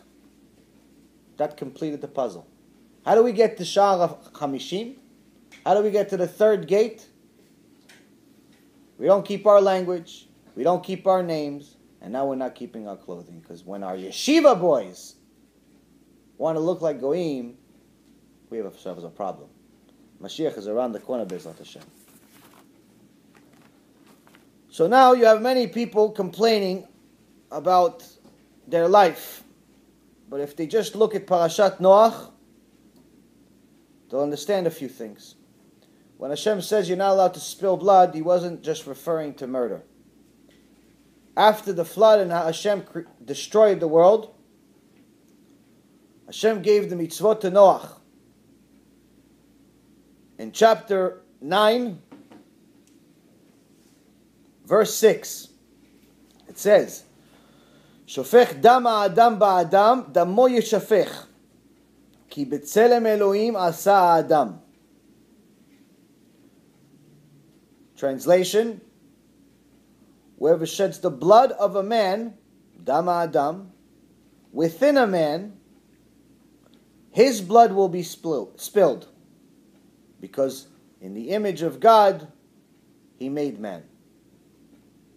Dam Adam Ba'adam Damo Yishafech. So blood of a man, we understand it's blood. But what's the blood of a man within the man? If it was just blood of a man, he would just say blood of a man. Blood of a man within the man, we know it's the tamtzit. It's the syrup. Seed. When he spills blood, his blood will be spilled. This goes all the way back to Noach. Proof? Fast forward. Genesis. Parashat Vayeshev, chapter 38. The story was the first story I heard about Torah when I started doing Shuvah from Rav Ephraim. The story of Judah and Tamar. One of the areas that we learn about Mashiach, by the way. But originally, Judah and Tamar were not together. Originally, Tamar was married one of Judah's sons. El was his firstborn. Vayi El Bechor Yehuda Ra Be'enei Adonai Vayimitehu Adonai.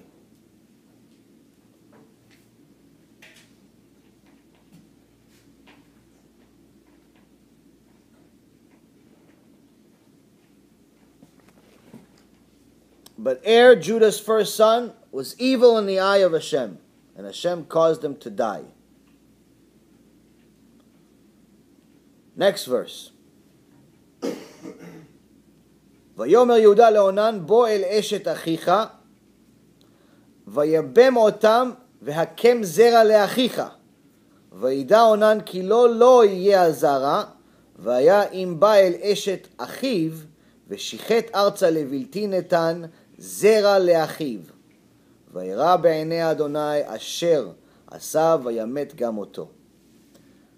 Then Judah said to Onan, consort with your brother's wife. Onan was his second son. Marry your brother's wife because there was no kids. It's actually a mitzvah. And enter into a levirate marriage with her. And establish offspring for your brother. But Onan knew that the seed would not be his. Meaning that the son would not be his. He considered his brothers. So whenever he would consort with his brother's wife, he would let it go to waste on the ground, aka bathroom, so as not to provide offspring for his brother. What he did was evil in the eyes of Hashem, and he caused him to die also. Chazal says that appreciated the beauty of Tamar so much that he didn't want to ruin her beauty by having her get pregnant. He says, no, so for you, I'm just going to keep you pretty, but I'm just going to be with you. So he waste seed outside of her body. I don't want to have kids, like today's generation. No, I only have one kid already. It's enough. We can't afford a second kid. Hashem ran out of money. No, we have 2 kids and we got a dog. We can't. Maybe we're considering a cat also. Kid? No, we can't afford a kid with the yeshiva prices today. Huh? A nuclear family. No.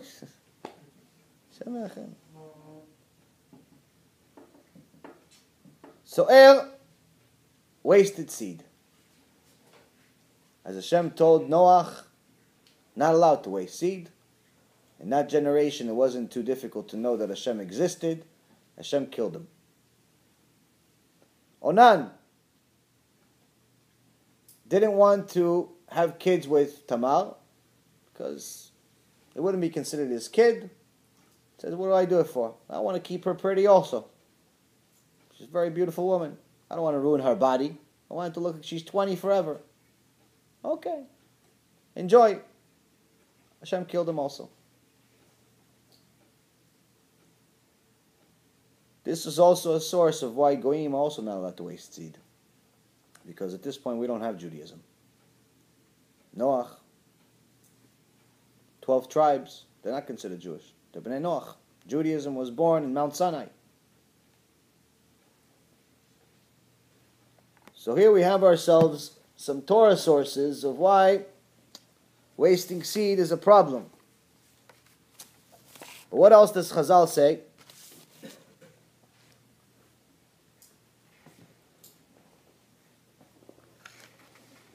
As we mentioned before, each time someone makes a sin, they create a demon. Chazal says, human fluids especially provide substance for demonic forces. It is for this reason that many satanic rituals require semen or blood. Most people that are crazy enough to worship the Satan, usually they have to spill blood or semen for it. Why? Because those things, this spilling seed creates them.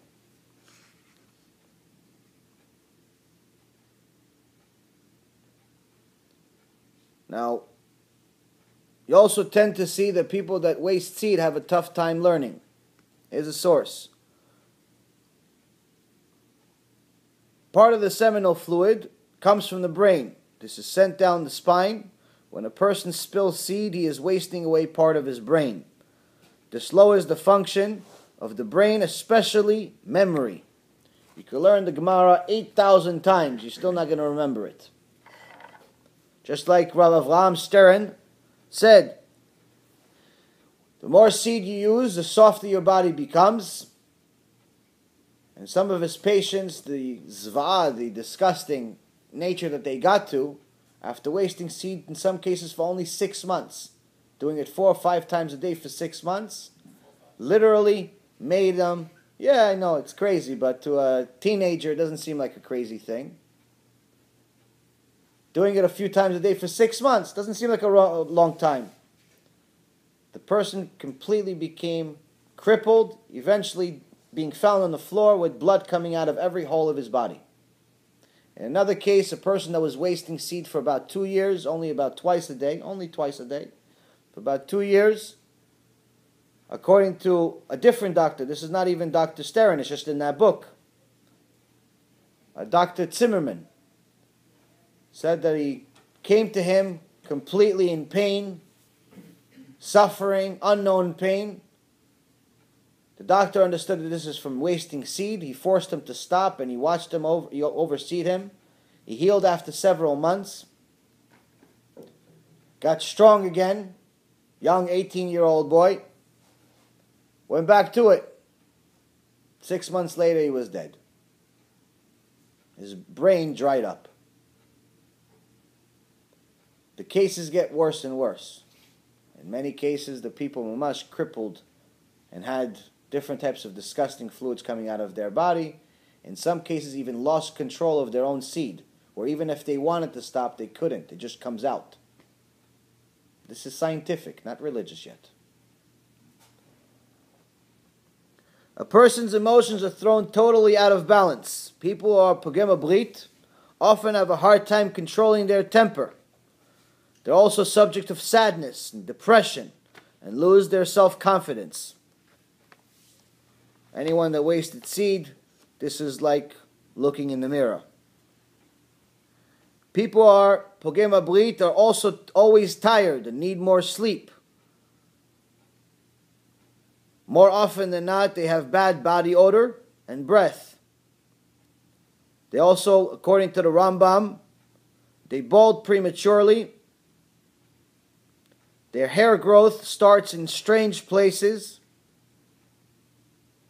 and their body becomes very weak. Where when you were 18 years old, strong, you're supposed to be able to lift a building. The guy can barely make it to the store. Someone who's a pogema brit loses almost all of his ability to perceive kedusha. One also loses his desire to study Torah and do mitzvot. If you still have a desire to do mitzvot, it means it's Baruch Hashem. Hashem has a lot of mercy on you, but you have to stop immediately. The souls brought down through the person's sins are also considered his kids. After a person dies, these souls come to take revenge against their father, causing him many problems. In addition, they also come after his physical children to try to harm them. This is the reason why when someone dies, they're not allowed, the children are not allowed in Jerusalem, they're not allowed to go to the funeral. Because if he ever wasted seed, those demons that he created could actually kill his children on the spot. There's actually an halacha against it. In the Likutei Torah, Likutei 1, Torah 23, one who has rectified his brit, it is impossible for him to fall into the desire of money.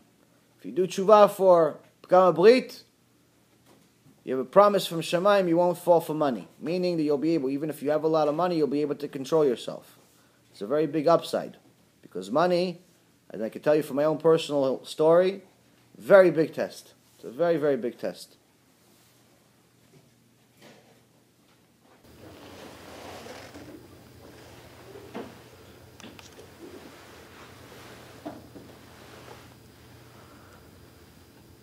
Likutei Torah 29. It is almost impossible for a person to rectify his sins in all their aspects, for they are many. For there are many details and various aspects for every sin. However, when one rectifies his brit, one does tshuva on pogema brit, which is the combining element of all channels, he automatically repairs the damage from all of his sins.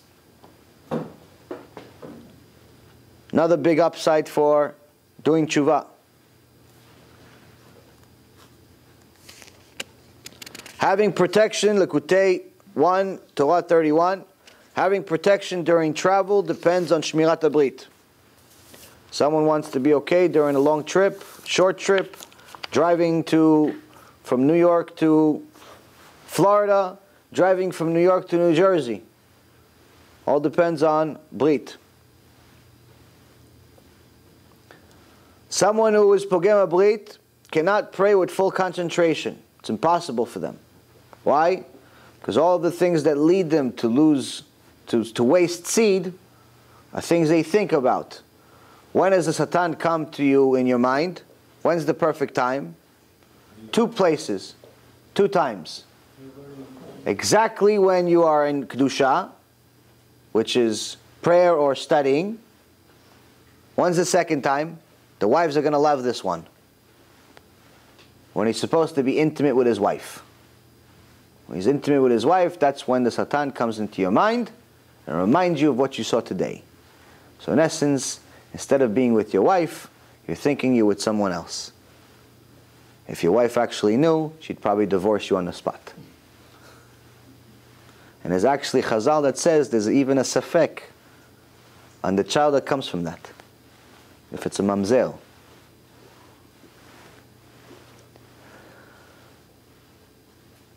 Someone who's a Pogem HaBrit should be very careful to protect themselves from dogs and anything dangerous, from weapons.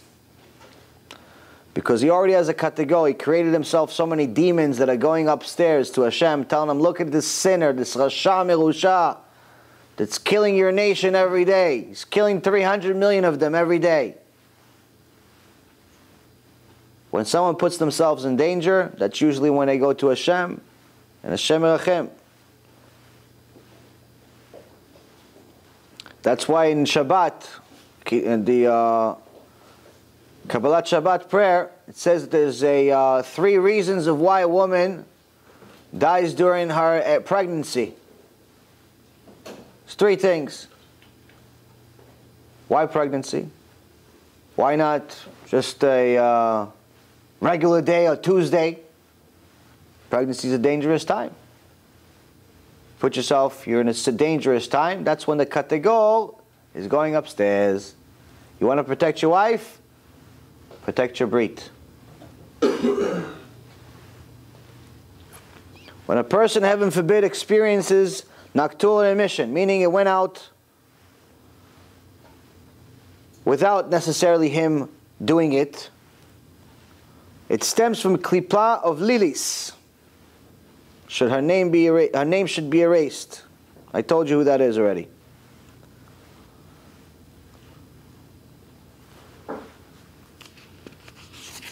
Each one of these is about 30 of them. I'm just giving you the top picks. There's 80 pages.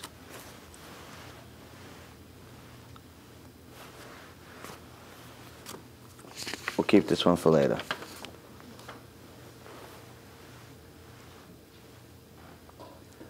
Nightmares. Anyone ever have nightmares?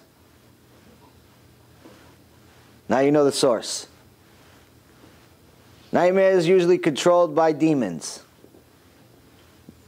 Demons are created by that, by Pkam HaBrit. Many of them. Many, many of them. Likutei 2, Torah 5.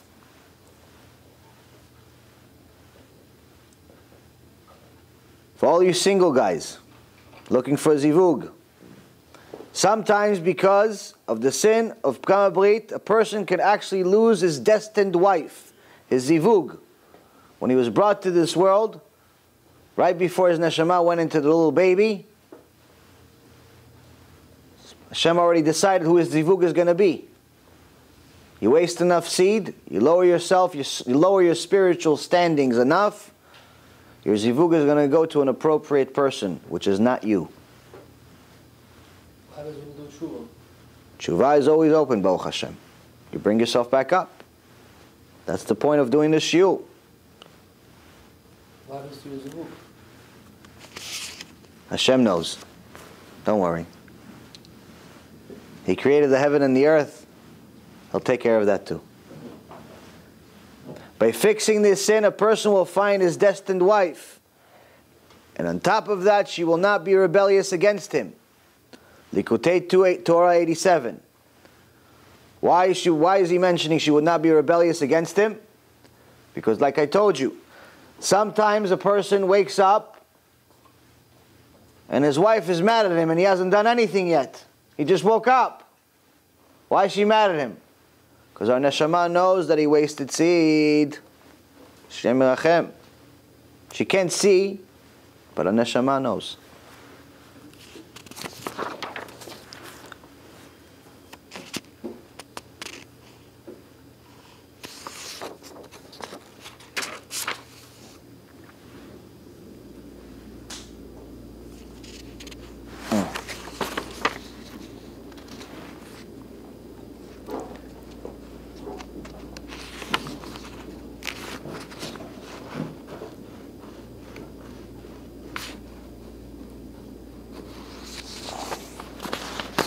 Says wasting seed causes havoc in the spiritual worlds. What does that mean? Imagine a person is hired, not exactly a genius, to work at a nuclear plant. They don't need a genius, they just need somebody with a gun to make sure no one presses the red button. That's it. He doesn't know what the red button does. Tell him each shift is 6 months. You can't leave this building for 6 months. Fine. He gets the job. He sits there with his gun, talking to himself all day. Eventually he sees the cleaning guy. Hey, how you doing? How you doing? They grab a drink.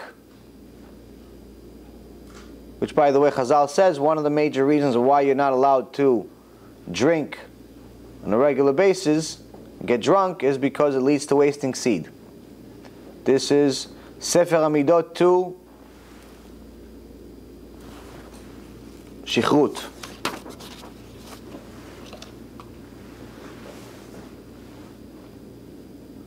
They hang out, have a few drinks. One day, cleaning guy's like, so what do you do? Just look at this button all day. What's the button do? I said, I don't know. They just say it's a big deal. You want to press it? Yeah, why not? Let's see. I think they're lying to me. I think they just want to waste my time and torture me in this cell for 6 months. So, God, let's press it. So he starts pressing it. Like a moron. Starts pressing it. He doesn't realize that each time he presses it, he launches a missile. A few hours later, a bunch of army men come inside with guns. Who's pressing the button? Who's destroying the world? Both of these drunk guys are on the floor laughing. And now they get the shock of their life. They're like, what? What are you talking about destroying the world? We were just pressing the button. Like, yes. You fool. Each time you launched a missile and killed 150 million people. That's wasting seed. That's Chilul Shabbat.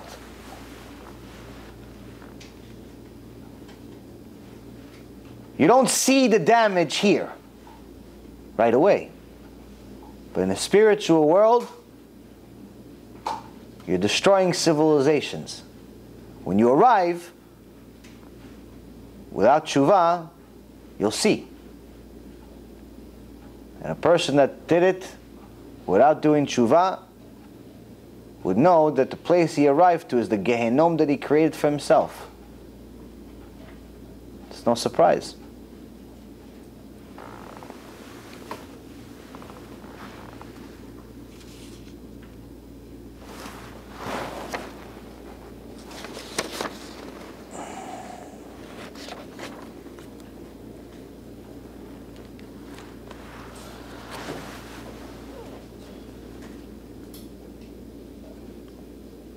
Rabbi Yochanan spoke up and said, all those who waste seed are punishable by death. It's correct. Rav Ami said, it is as if he sheds blood, it's murder. Rav Ashi says, it's as if he worships strange deities. Midrash HaGadol Vayeshev. Rav Acha Bar Yasha says whoever wastes seeds equates himself to an animal. Just like an animal does not care what it does, so to this person randomly commits the sin. Just like an animal is set aside to be slaughtered and does not receive life in the future world, so to this person stands to die and does not live in the future world. Midrash HaGadol Vayeshev.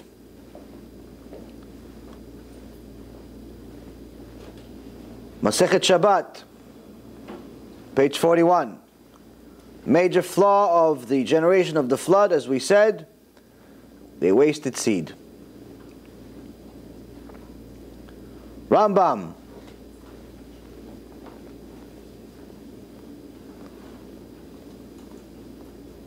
Was a doctor, aside from being a major sage, a major chacham, where we have all of our halachot from. You know what he was doing? One that wastes seed, his old age jumps on them, meaning that they age much faster. At 18 years old, we look the same. At 25, he looks like he's 35. At 30, he looks like he's 49. At 40, he looks like he's 60. If he survives to 60, it would be a miracle. His strength leaves him, and his eyes go weak. You start losing your vision at a very young age. Bad breath pours out of his mouth. Regardless of how many times he brushes his teeth, he always has bad breath. This is very common in today's world. His hair and eyebrows fall out, and hair of his legs and armpits become thick, and his teeth fall out or become weak. A lot of cavities. All of a sudden, when you were 18, you were a bull. By the time you're 25, you have worse teeth than your grandfather. What happened?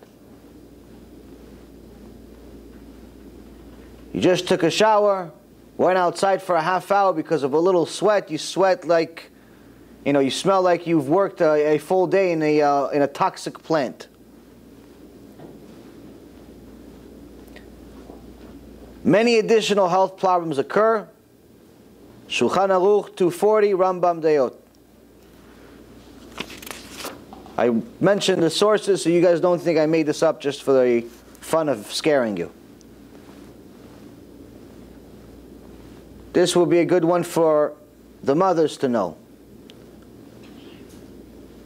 One that wastes seed, heaven forbid, his children will die young or end up as evil people. It also causes poverty. Kitzur Shulchan Aruch 151. If a wife hears this and finds out that her husband wasted seed for a second, she'd probably torture him to death.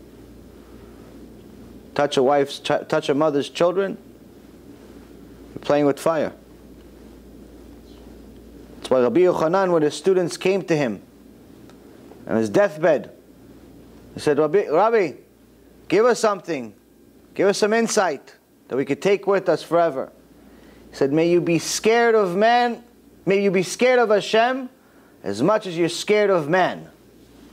What? No, it's supposed to be opposite, no? Unfortunately, most of us don't have really Yirat Shamayim. We're scared of men, scared of the cops at 3 o'clock in the morning that are pulling us over, more than we're scared of Hashem that's watching every single thing that we do. That's what Rabbi Yochanan was teaching us. Now, as we all know, someone reaches adulthood to a certain extent. For a girl it's 12, and for a boy it's 13, bar mitzvah. Until that time, any sin they make is their parents. Which is the reason why one of the brachot, the father says at the boy's bar mitzvah, is that he gets rid, that I get rid of myself of this responsibility. Meaning that if the 8-year-old played with a video game on Shabbat, the sin goes to the father. If the 11-year-old girl ate chametz on Pesach, it goes to the parents. There's only one sin that goes to their account, to the child's account, to the boy's account. Under the age, at any age. Whether he's 2 years old, if it's possible, or he's 11, or he's 12, or he's 9. Wasting seed. Wasting seed stays on his account. Doesn't go to his parents. Sharei Kedusha.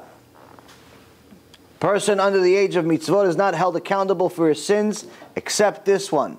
For Er and Unan were under the age and got punished. You remember the punishment they got a moment ago that I read. As we know, each of the limbs, each of the mitzvot, we have 613 mitzvot, is for each part of our, each one of our body parts. Wasting seed defiles all of them. Each sin affects one body part, which is the reason why certain people that know Kabbalah, if you tell them something, if someone has a medical problem, you tell them what hurts, they'll tell you exactly what sin you need to rectify, what sin you need to do tshuva for in order for it to stop. They know the body, they know the sins, they understand things that are not known in the medical world. But we're wasting seed, someone wastes seed, it's all of them. All 613 mitzvot. All 613 parts. If someone is praying a lot, he wants Yeshua from Hashem, wants salvation. Kadosh Baruch Hu, I need a job. Kadosh Baruch Hu, I need parnasah. Kadosh Baruch Hu, I need a wife. I need something. I need to stay alive. His prayers are not accepted. Waste seed. Prayers go into deaf ears. You can pray until from here till tomorrow. Won't make a difference. So is there a point to pray? Of course there's a point to pray. You can't make it worse. Not accepted means every bracha you make. You can't make it better. Bracha levatala, no? It's not bracha levatala chas v'shalom, no. It's just that your prayer is not answered. Meaning you can pray. You're doing the mitzvah of praying. But as far as getting what you want, why are you going to get what you want if every day you're killing 300 million of his children? So the prayers are not answered.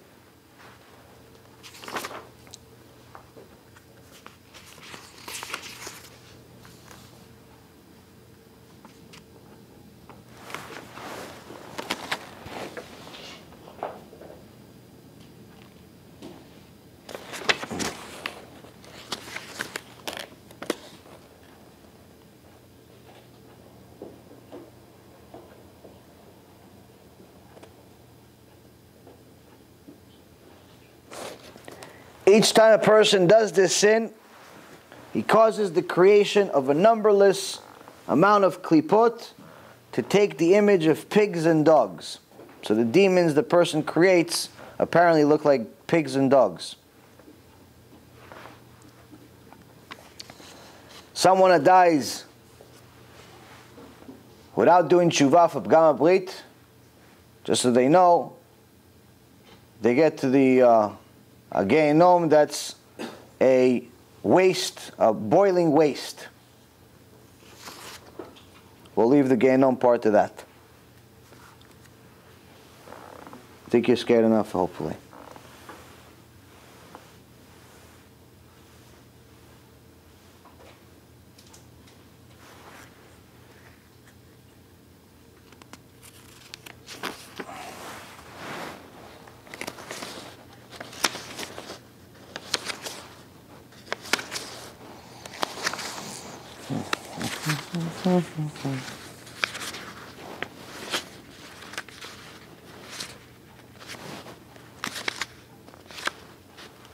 Looking for something specific.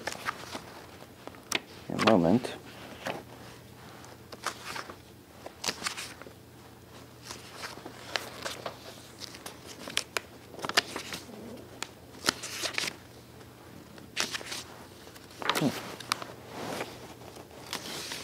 Maybe here.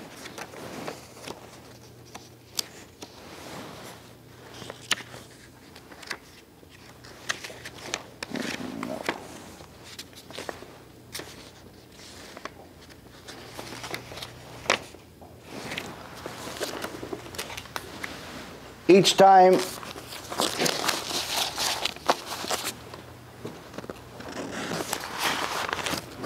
someone has something bad happen to him,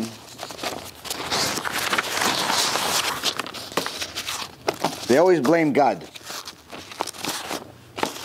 David HaMelech wanted to remind us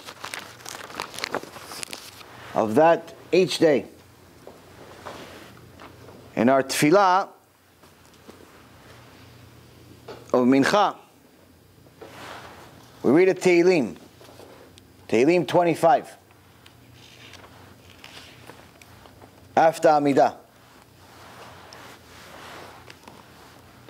At one point it says, David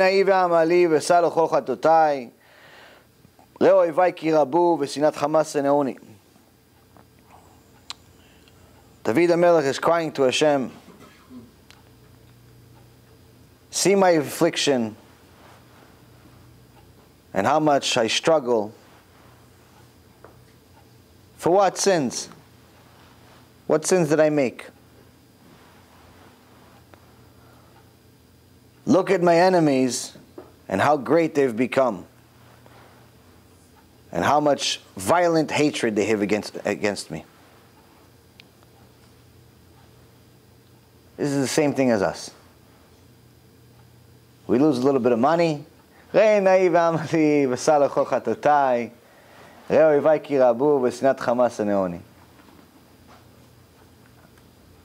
leaves us. Job's not good. This is not good. Complain to Hashem. What's the difference? David HaMelech actually didn't make a sin. So he's actually asking Hashem, what did I do? Did I have these enemies? If you're crying to Hashem about all the things that are happening, you better be ready. You better have a really good reason. Because all you're doing when someone is making the sin like this, making a worse sin, such as this, and telling Hashem, what sin did I make that you're punishing me like this? You get even more punishment for the chutzpah. Why am I punishing you? You just killed 300 of my boys this morning, another 300 million of them this afternoon, and you're planning to kill another 300 million later tonight? And you're asking me why you don't have any money? Money's coming out of you every day. As we all know, parnasah comes from the children. People that are worried about having enough money to have kids, it's the biggest thing that people have no idea. Each child comes with a parnasah.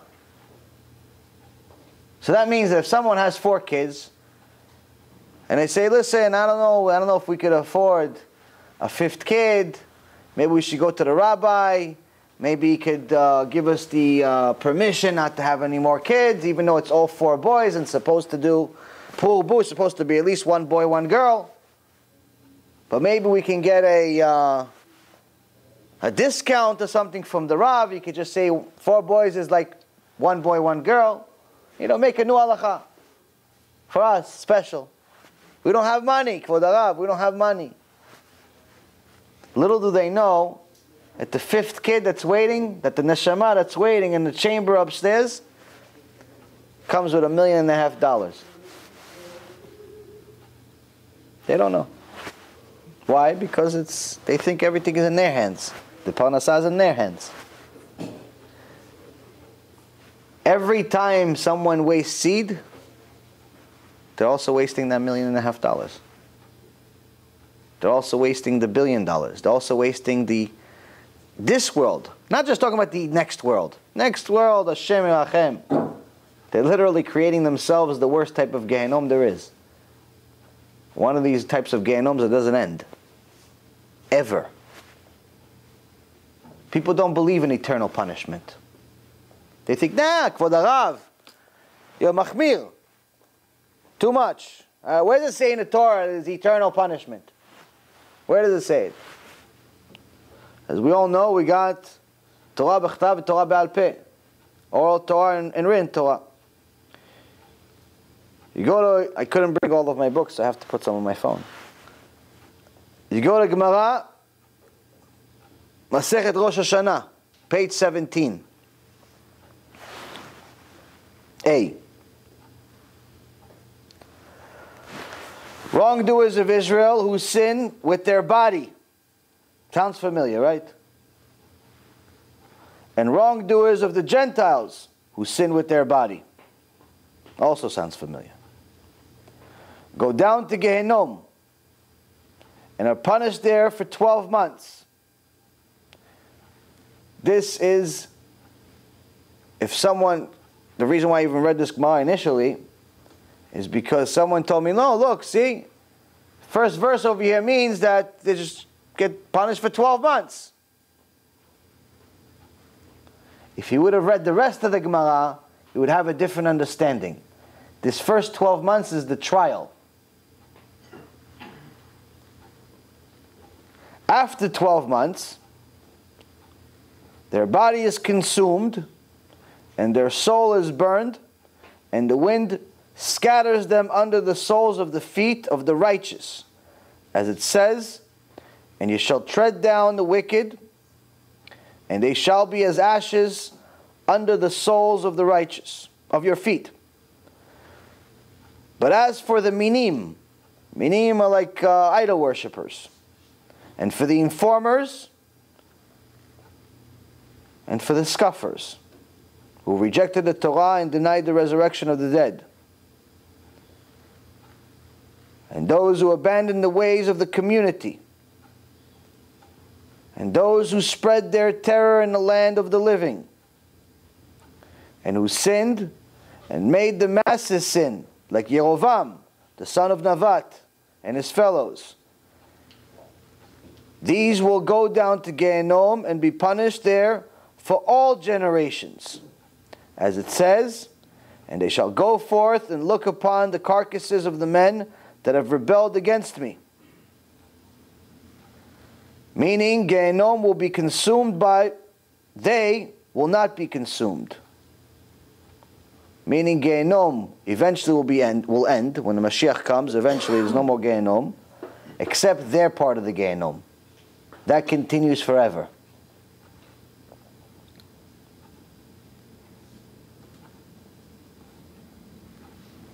Why all this? Like, why is such a dear punishment? Because they laid their hands on the temple. As it says, I have surely built there a house of habitation. As you can see, the wasting seeds fits several of the descriptions. So it's not just a pirush, like some people think.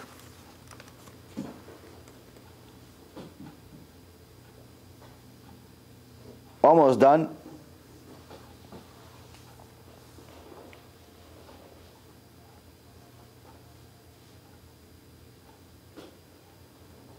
The Gemara Masechet Nida, page 13b. To talk about this issue and whether a man is allowed to even touch that area of his body. They say no, not allowed. Rabbi Yehuda Nasi was also known as Rebbe, Rabbi HaKadosh.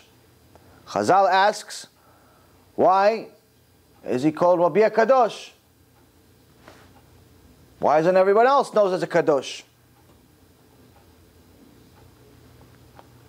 Because he never even looked at that area of his body. Even with his eyes he didn't look. Of course he didn't touch. So Chazal says, yeah, but what if,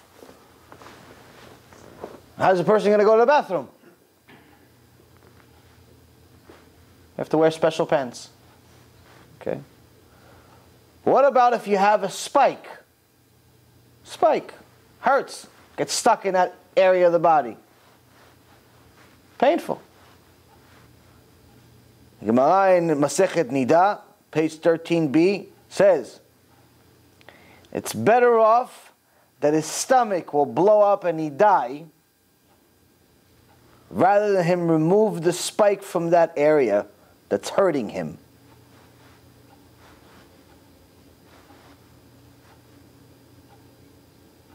That's how careful they were to even touch the area. In the same Gemara, Masechet Nida, page 13a, Rabbi Eliezer says, it's better that one would tell everyone that all of his kids are mamzerim and get a lifetime worth of shame than touch his private part and waste seed. It's better that he gets shame. Everyone calls him, hey, look, your wife was with another guy. Look, all your kids are mamzerim. Ha ha. And he can prove, no, they're not mamzerim, they're not mamzerim. So it's better that he gets that shame his whole life than waste seed one time. Shame is a big deal in Judaism. Someone who shames his friends in public, en lo chelek l'olam haba. Someone who makes fun of somebody in public has no share of the world to come. We learned this from David HaMelech.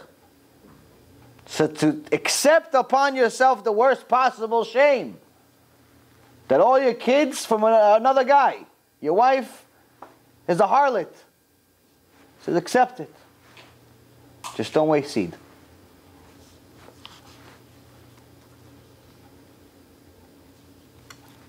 Why was Yosef HaTzadik called Yosef HaTzadik and no one else of the 12 tribes? We learn this from Gemara Sotah. He's called Tzaddik because he didn't waste seed. It's so much so that when Potiphar's wife, the Gemara says, Potiphar's wife came on to him and Joseph almost sinned. He almost sinned. But then he saw the image of his father, reminding him that if you make this sin, one day when they have the Choshen, for the Kohen HaGadol, they're going to have to engrave the names of the 12 tribes. Your name will not be engraved. It's reminded, he gave Yosef HaTzadik some Yirat Shamayim, reminded him of what the sin is. The Gemara says he took his hands and he buried him into the ground, like forcefully breaking his hands, all the way to the point that miraculously the seed that was supposed to come out of that organ came out of his fingernails. Just don't waste seed.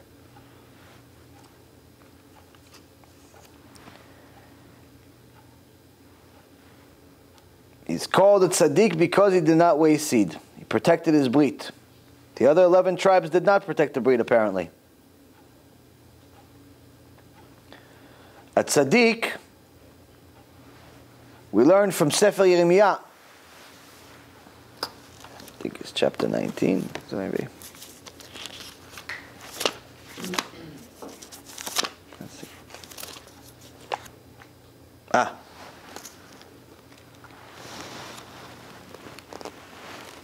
Jeremiah chapter 15, verse 19. This is a verse I mentioned last night about Kiru, which we'll embellish on a little bit later. But from here it says, if you bring forth an honorable person from a glutton. So we learned that an honorable person is a tzaddik. Someone did tshuva. Someone did tshuva is considered yakar, honorable, precious. The opposite of yakar is something that's, as far as is obviously cheap. But here we're not talking about price. The opposite of a tzaddik is someone that's a rasha. So if you take the word yakar, which is yud, kuf, resh, and you change the order of the letters, you spell the word keri, which is what we talked about, which is wasting seed. The yakar, the numerical value of yakar, is 310. What's 310? Is the amount of words that a tzaddik gets in Olam Haba. Gets 310 worlds. That's what a yakar gets. you can figure out what the keri gets.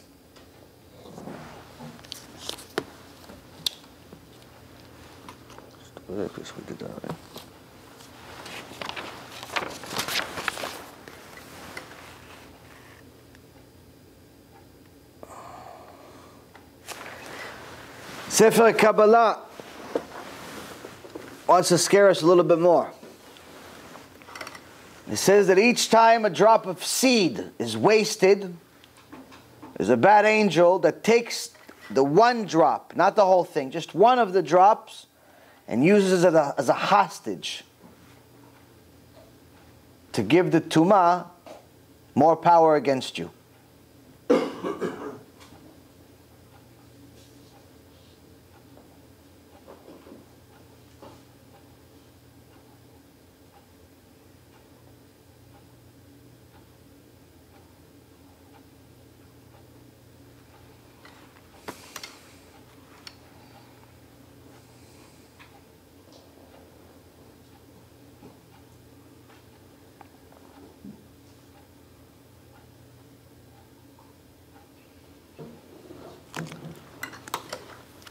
So, looking bad, smelling bad,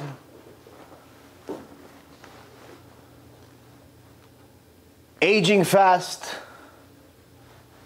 growing hair in strange places, losing years out of your life, losing olam haba, eternal punishment, demons, nightmare, in so many words.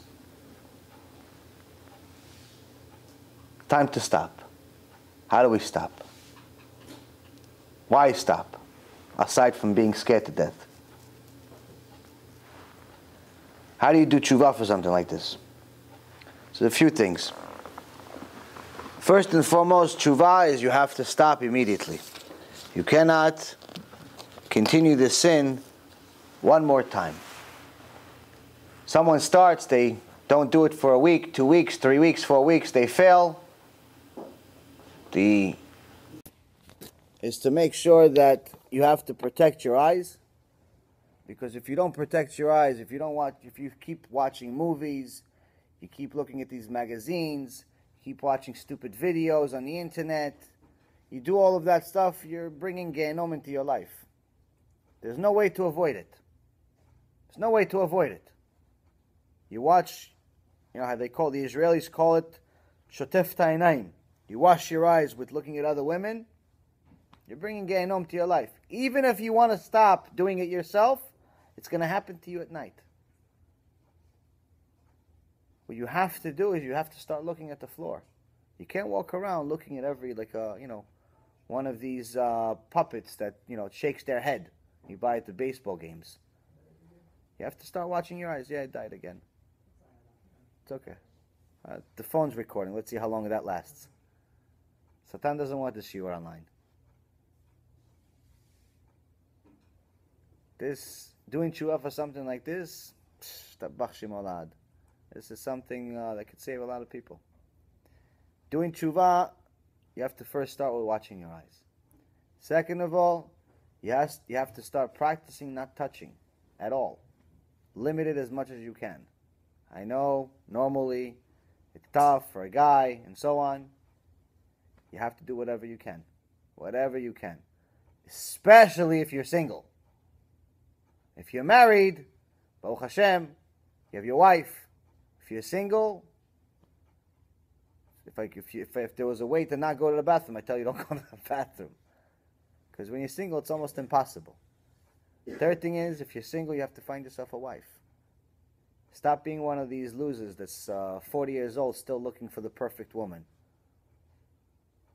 Find a wife, be a normal person, don't worry about it. You'll be, you'll develop love over time. I'm serious. There's a bunch of guys that I went to school with. They're in their 40s and 45. They're still looking for the perfect one. Where they're looking for? In clubs. No, I couldn't find the perfect one. I thought I had it. When? 20 years ago. Okay, what about now? You're 45 years old. What are you waiting for? Find a woman, settle down, get a wife. That's it.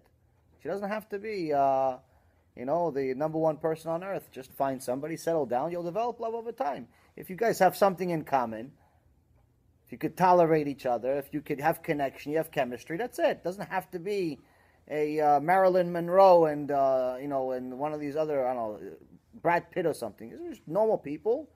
Build a family, build a future. Just have something in common. That's it. It doesn't require this shidduch crisis that we have today. Is all because we can't watch our eyes. The men can't stop looking at immodest women, so they think that the tzaddikah that just came from Bet Yaakov is supposed to look like the prostitute he saw in the mall. And the woman, unfortunately, some women are very materialistic. Why? Because they watch TV, they look at these magazines, they see that all these celebrities have this and that, so the guy's chasing money so he can keep up with the girl's expectations, and they both drive each other crazy. There shouldn't be a shidduch crisis. There's plenty of men, there's plenty of women. I have every single day someone asking me if I have a shidduch for them. How could it be? There's guys that want shidduch, there's girls that want shidduch. What, you can't meet each other? What's the problem? Find yourself a wife. If it's not because of anything else, it's to stop this sin. Stop this sin. I'm telling you, it's such a horrendous sin. I had a lot of health problems. Anyone that wants to know my personal story, you can watch last night's Shiur. It's online. Bezrat Hashem will be online tonight. I know suffering. One thing I understand is suffering. I had many, many years of suffering. Pain and screaming and surgeries and pills. All types of wonderful suffering. Baruch Hashem. I know what suffering is. I'm an expert in suffering. You want to know what Gehinom looks like? I could tell you. In this world, not the other one. I know what it looks like. I know what suffering is. You don't want it. You don't want suffering. It's a nightmare. You got to get yourself a wife. It's number two. If you don't have a wife, get yourself a wife. Work on it. Work on it. Has to become, aside from learning Torah, has to become number one. Number three, just as the Rambam says, only type of people that waste seed, spend their time on this stuff, are people that are empty-minded. They have no chokhmah. They have nothing in their head, so they're bored to death. And boredom leads to sin, like Shlomo Melech told us. Can't be bored, can't find yourself bored. What do you got to do? You got to go learn Torah. Stop being a batlan, doing nothing with your life. Watching sports is boredom. Watching television is boredom. You can watch TV for 9 hours and not even realize 9 hours passed. Because your neshama went to sleep. Your body is just dead. Nothing happens. It's the show, whether the guy died or he lived, whether the team won or not, it doesn't affect your life. You're just wasting your life. You got to spend time developing your neshama, developing your brain. Ari HaKadosh here says, you want to rectify all the seed that you wasted? You have to sweat for mitzvot. Because each drop of sweat that comes out of your body due to a mitzvah is fixing one drop of seed that came out of your body. So in Simchat Torah, you should be the guy that runs around and sweats his eyes out with the Torah, celebrating for the mitzvah. You're supposed to be happy. Run around, have a good time. If it's hot in the kollel, you should study even extra. Hot in the yeshiva, study extra. Sweat doing a mitzvah. Literally sweat. Because each one of them is mamash helping you out. Most important thing is you have to learn difficult Torah. Learning nice tipurit tzadikim, listening to a nice story, yeah, it's fine, it's good, it's not bad. But for this sin, you have to choose your suffering. There's two types of suffering as far as this tshuva. It's either suffering by your choice, or suffering that's not your choice. So it's either you force yourself to learn difficult Gemara and pretty much to the point of ripping your hair out of your head and struggling at 1:30 in the morning, instead of going and get 8 hours of sleep, you only got 5 because you struggle to learn some Torah. Or Hashem's going to give you different suffering. You don't want that suffering. You have to struggle. That's what Amal B'Torah is. Im bechukotai telechu, Or HaChaim, one of his 42 Pirushim, says, Im bechukotai means amal b'Torah, means difficult Torah, learn Torah. That's difficult, it's not easy. The Midrashim, it's nice. Sipurei Tzadikim is nice. Little tape here, a little CD there, it's all nice. But if it's easy for you, it's not going to fix the sin. It's good for Torah, but not enough if you have the sin like pretty much every single person that's alive today.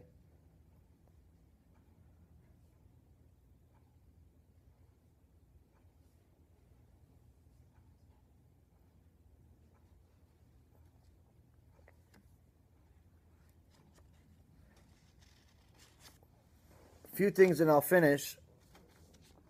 This is really more for the women than anything else. Every time the men look at women, they're not really doing her any favors. A woman walks around like a prostitute and doesn't want to wear any clothes, or the clothes she does wear is like becoming like a second skin. It's so tight that you can pretty much tell exactly what she looks like. She has to understand that each time she walks around like this, the demons are following her. Why? Because she falls into this description. Mishnah, Pirkei Avot, 5:21, says, Kol hamezakeh et harabim en chet ba al yado. V'kol hamachti et harabim en maspikin beyado la'asot tshuva.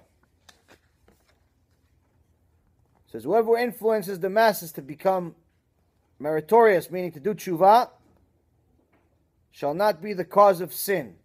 Someone is doing Zikuei Rabim, organizing lectures, giving CDs out, publicizing Torah, trying to get people to do tshuva.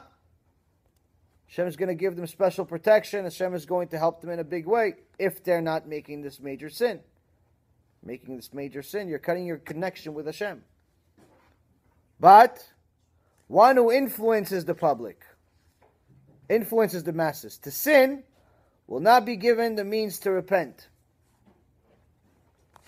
A woman that walks around, a immodest woman walks around, she doesn't realize that every single time she walks around, it's not really the problem that she walks around that way. God doesn't actually care whether you wear a tank top, or you wear a tube top, or you wear nothing, or you wear modest clothes. It's not that God knows exactly what you look like.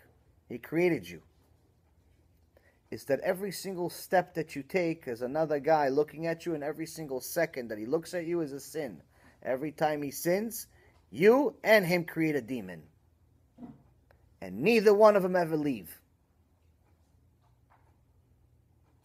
So a woman that goes from Avenue 15 to Avenue 20 thinks, oh, she looks cute with her new mini skirt. She doesn't realize just from Avenue 15 to Avenue 20, 1,000 men looked at her. She just created a few thousand demons for herself and for them.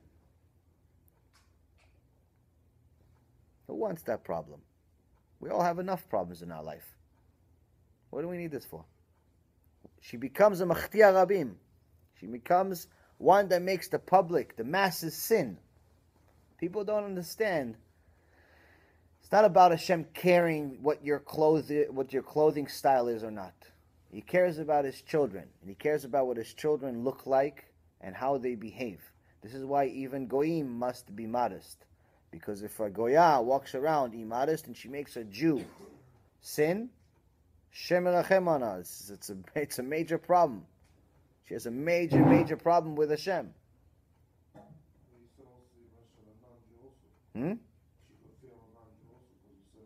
Exactly. But it's even bigger when she's making one of his sons sin.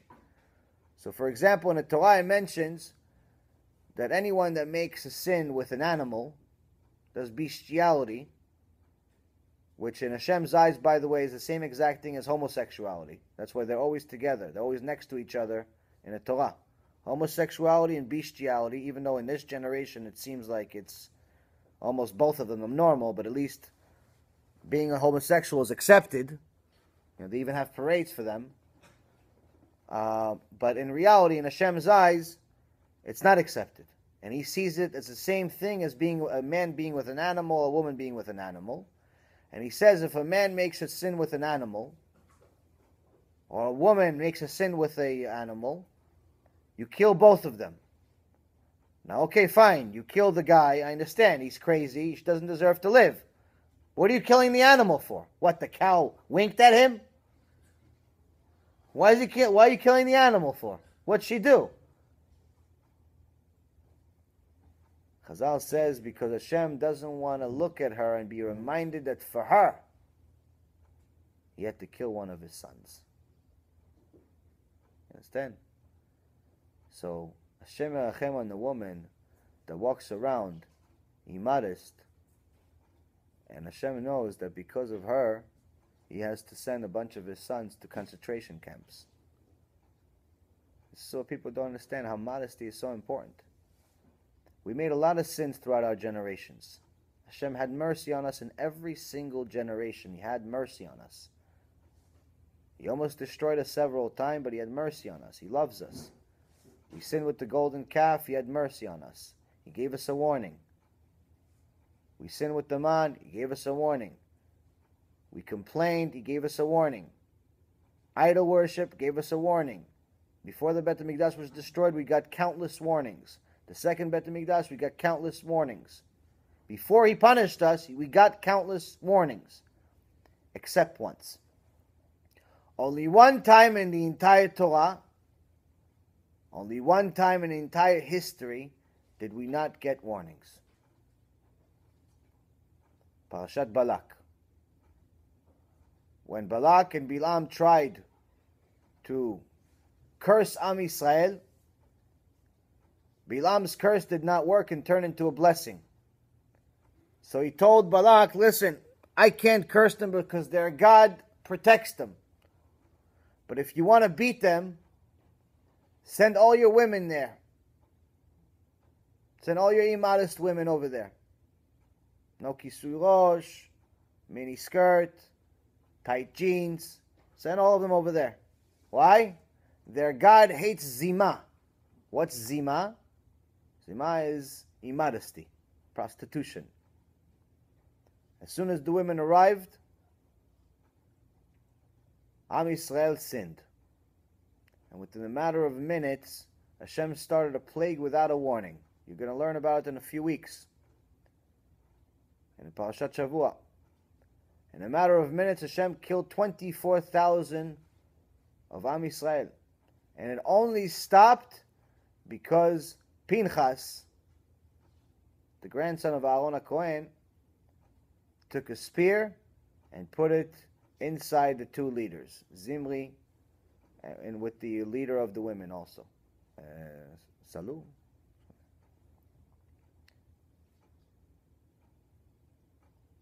So here we see this punishment is different. Even though idol worship seems really bad, it is. Chilul Shabbat, really bad. Complaining to Hashem, bad.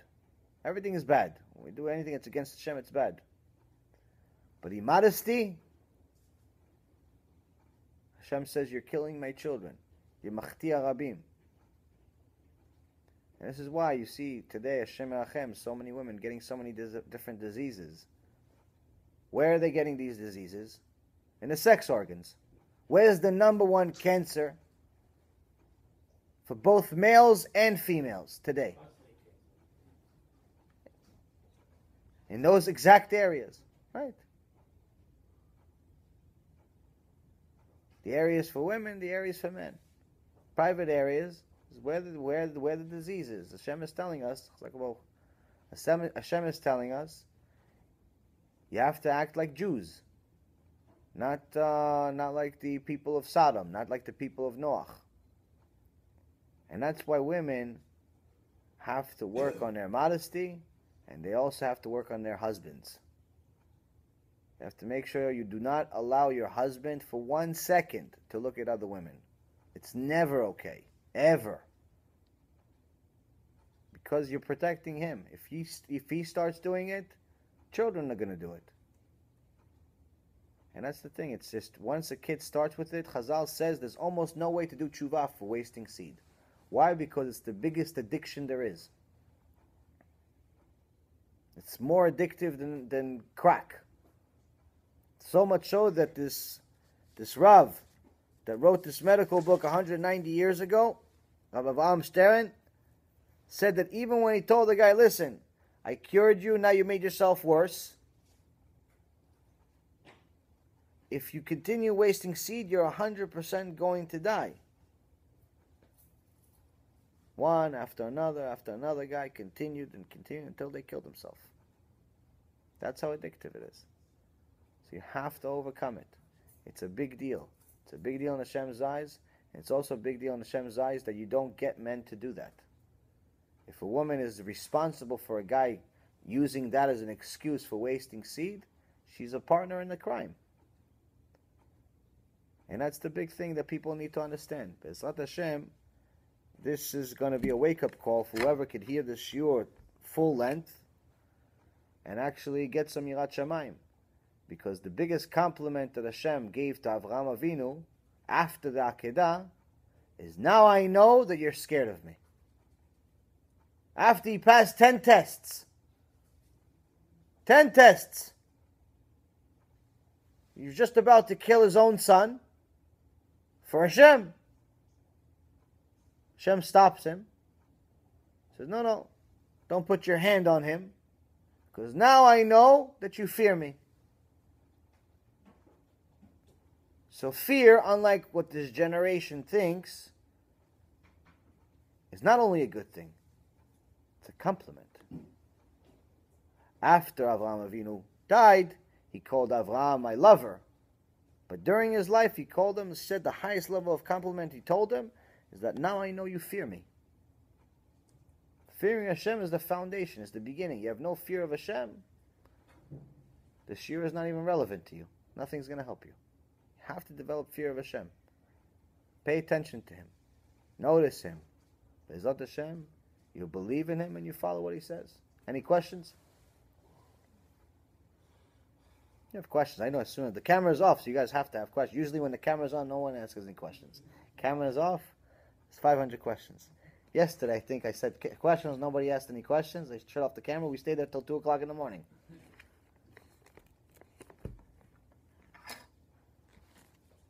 There's even more sources, but I think you guys get the point.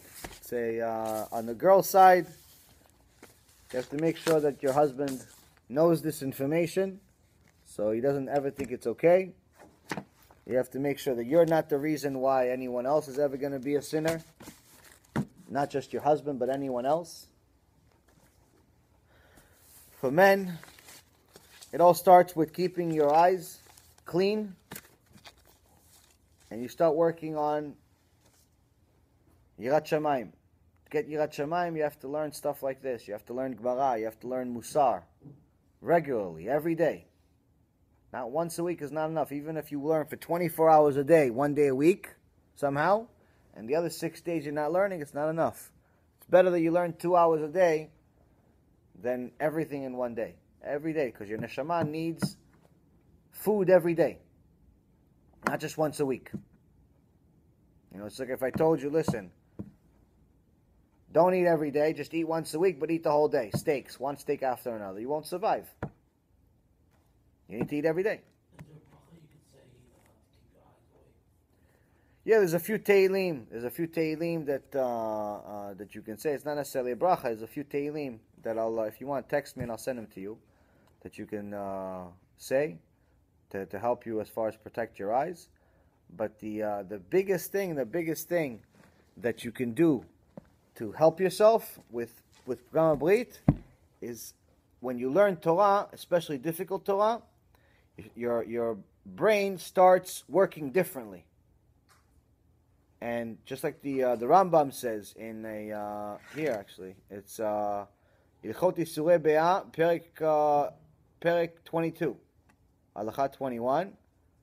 When the same place that he said that only an empty brain makes this type of sin, in essence, he's also telling us that if you fill your brain with Torah, you're never going to be bored. If you're learning Torah every day, even if it's only an hour, 2 hours a day, your brain is always going to be functioning. Oh, you know what, yesterday Rashi said this, or, your brain's always going to be working on that. If your brain's only working on business, on the material world, very easy to sin. But if your brain has some Torah in it, on a regular basis, it's going to function differently, and you're not going to think about that stuff. But obviously it requires some work. You have to do it every day. So Torah, especially difficult Torah, and obviously difficult, not just it's difficult and you never understand it, but difficult until you understand it, is the type of stuff that's going to fix your brain and neshama and get you away from seeing all of this stuff, thinking about it in all ways. Second thing is obviously have a good relationship with your wife. If you're mean to your wife, then you can't blame her for not wanting to look at you. Some guys think that the wife is like a slave or something. I don't know what happened to this world, but people treat their wife like they think it's a plant. They can move it wherever they want. You have to treat your wife like a human being. You have to take care of yourself. You can't expect her to be excited to be with you when you don't take a shower more than once a week.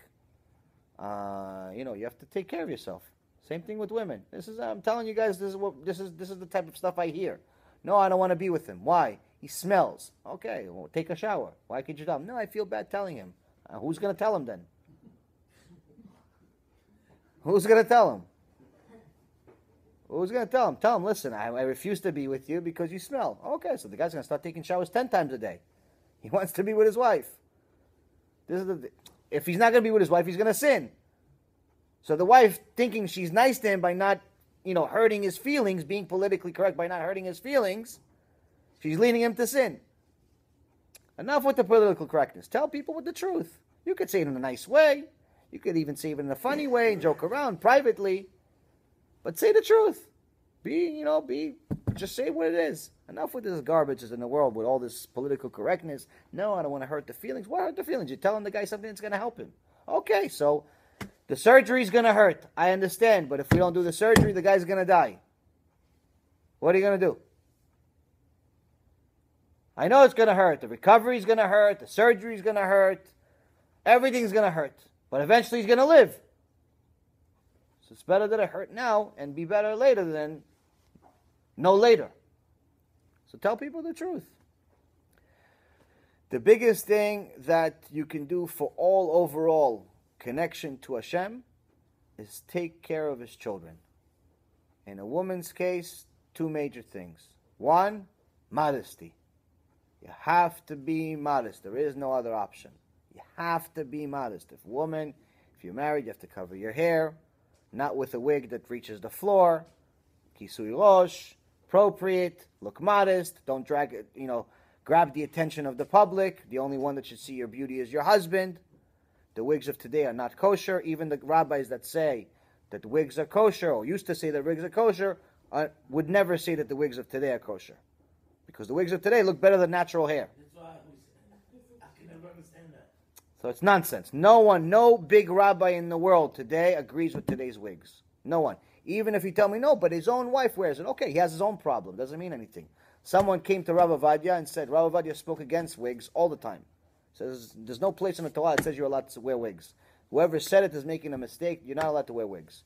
I said, yes, but Kvod Rav, your own granddaughter is wearing a wig. He's like, yes, there's place for her in Gehinom also. What about the fact that it's made out of human hair? It's all a problem. The human hair part is because it comes from Avodah Zarah most of the time. There are different traditions in Tibet, in India, and different places in Asia that it's part of idol worship to take off their hair. Idol worshippers. It's idol worshippers, outright idol worshippers. It's part of the tradition to cut off hair as part of idol worship. So women that wear wigs, in many cases, are using idol worship. You're not allowed to benefit from idol worship in any way. Even if it's a gold statue, you're not allowed to benefit from it. Not allowed to use it, not allowed to sell it, not allowed to look at it, nothing. So of course you're not allowed to wear it on your head. But aside from that, it's not modest. It doesn't meet the basic requirement. It's not modest. So women need to understand, yes, I know this is a big tikkun in this generation. No one wants to cover their hair.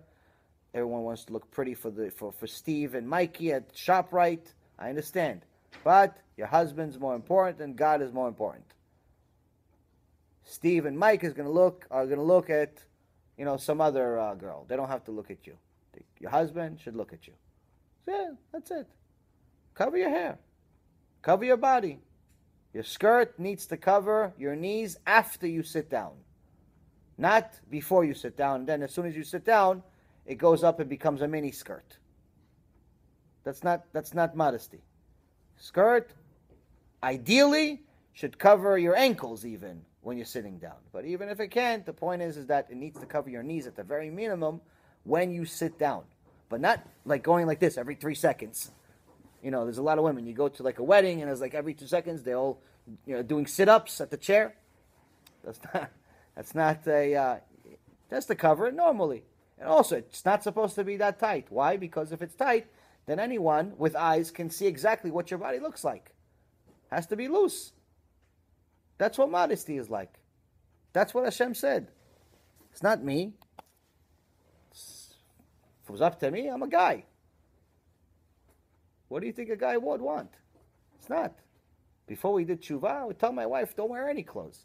I had no concept. I was an animal. I'm telling you, this is what Hashem wants. Shirts have to cover the elbows at all times. Neckline needs to be covered. Obviously, you have to act like a human being. You can't talk like a truck driver. Speak like a lady.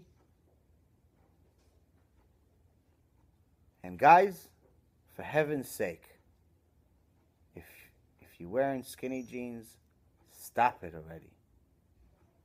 It's mamash, like, enough. And aside from that, whoever you know wears it, tell him something. It's just not appropriate. It doesn't look nice. I don't know who thinks it looks nice, but whatever, I guess it's a taste situation.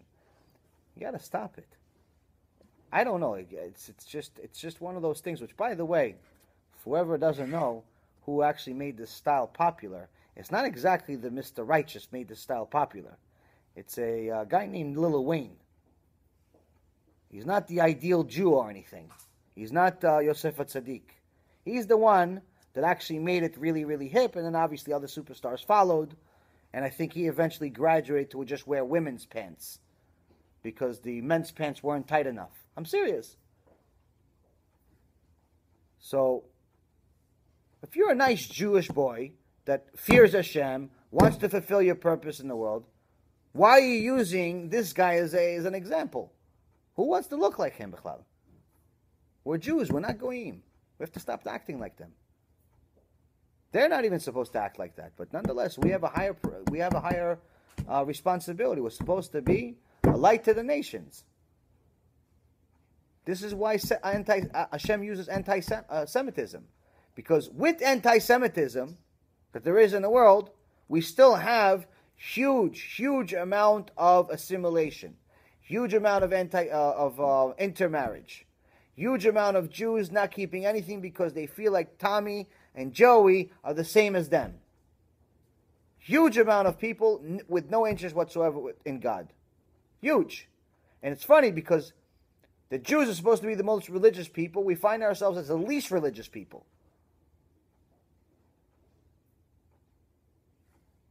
So you have to tell each other something. You got to tell each other the truth. You got to do tshuva. And you build on top of it. There's always, tshuva is always available. It's always available. But you have to be serious. You have to be genuine. And with something like this, for guys, Gemara, learning tough stuff, that's the secret. Stopping it, obviously. And if you're single, get yourself together. Find yourself a wife. And Bezrat Hashem, all of you, do very soon. Baruch Adonai Le'olam. Amen ve'amen.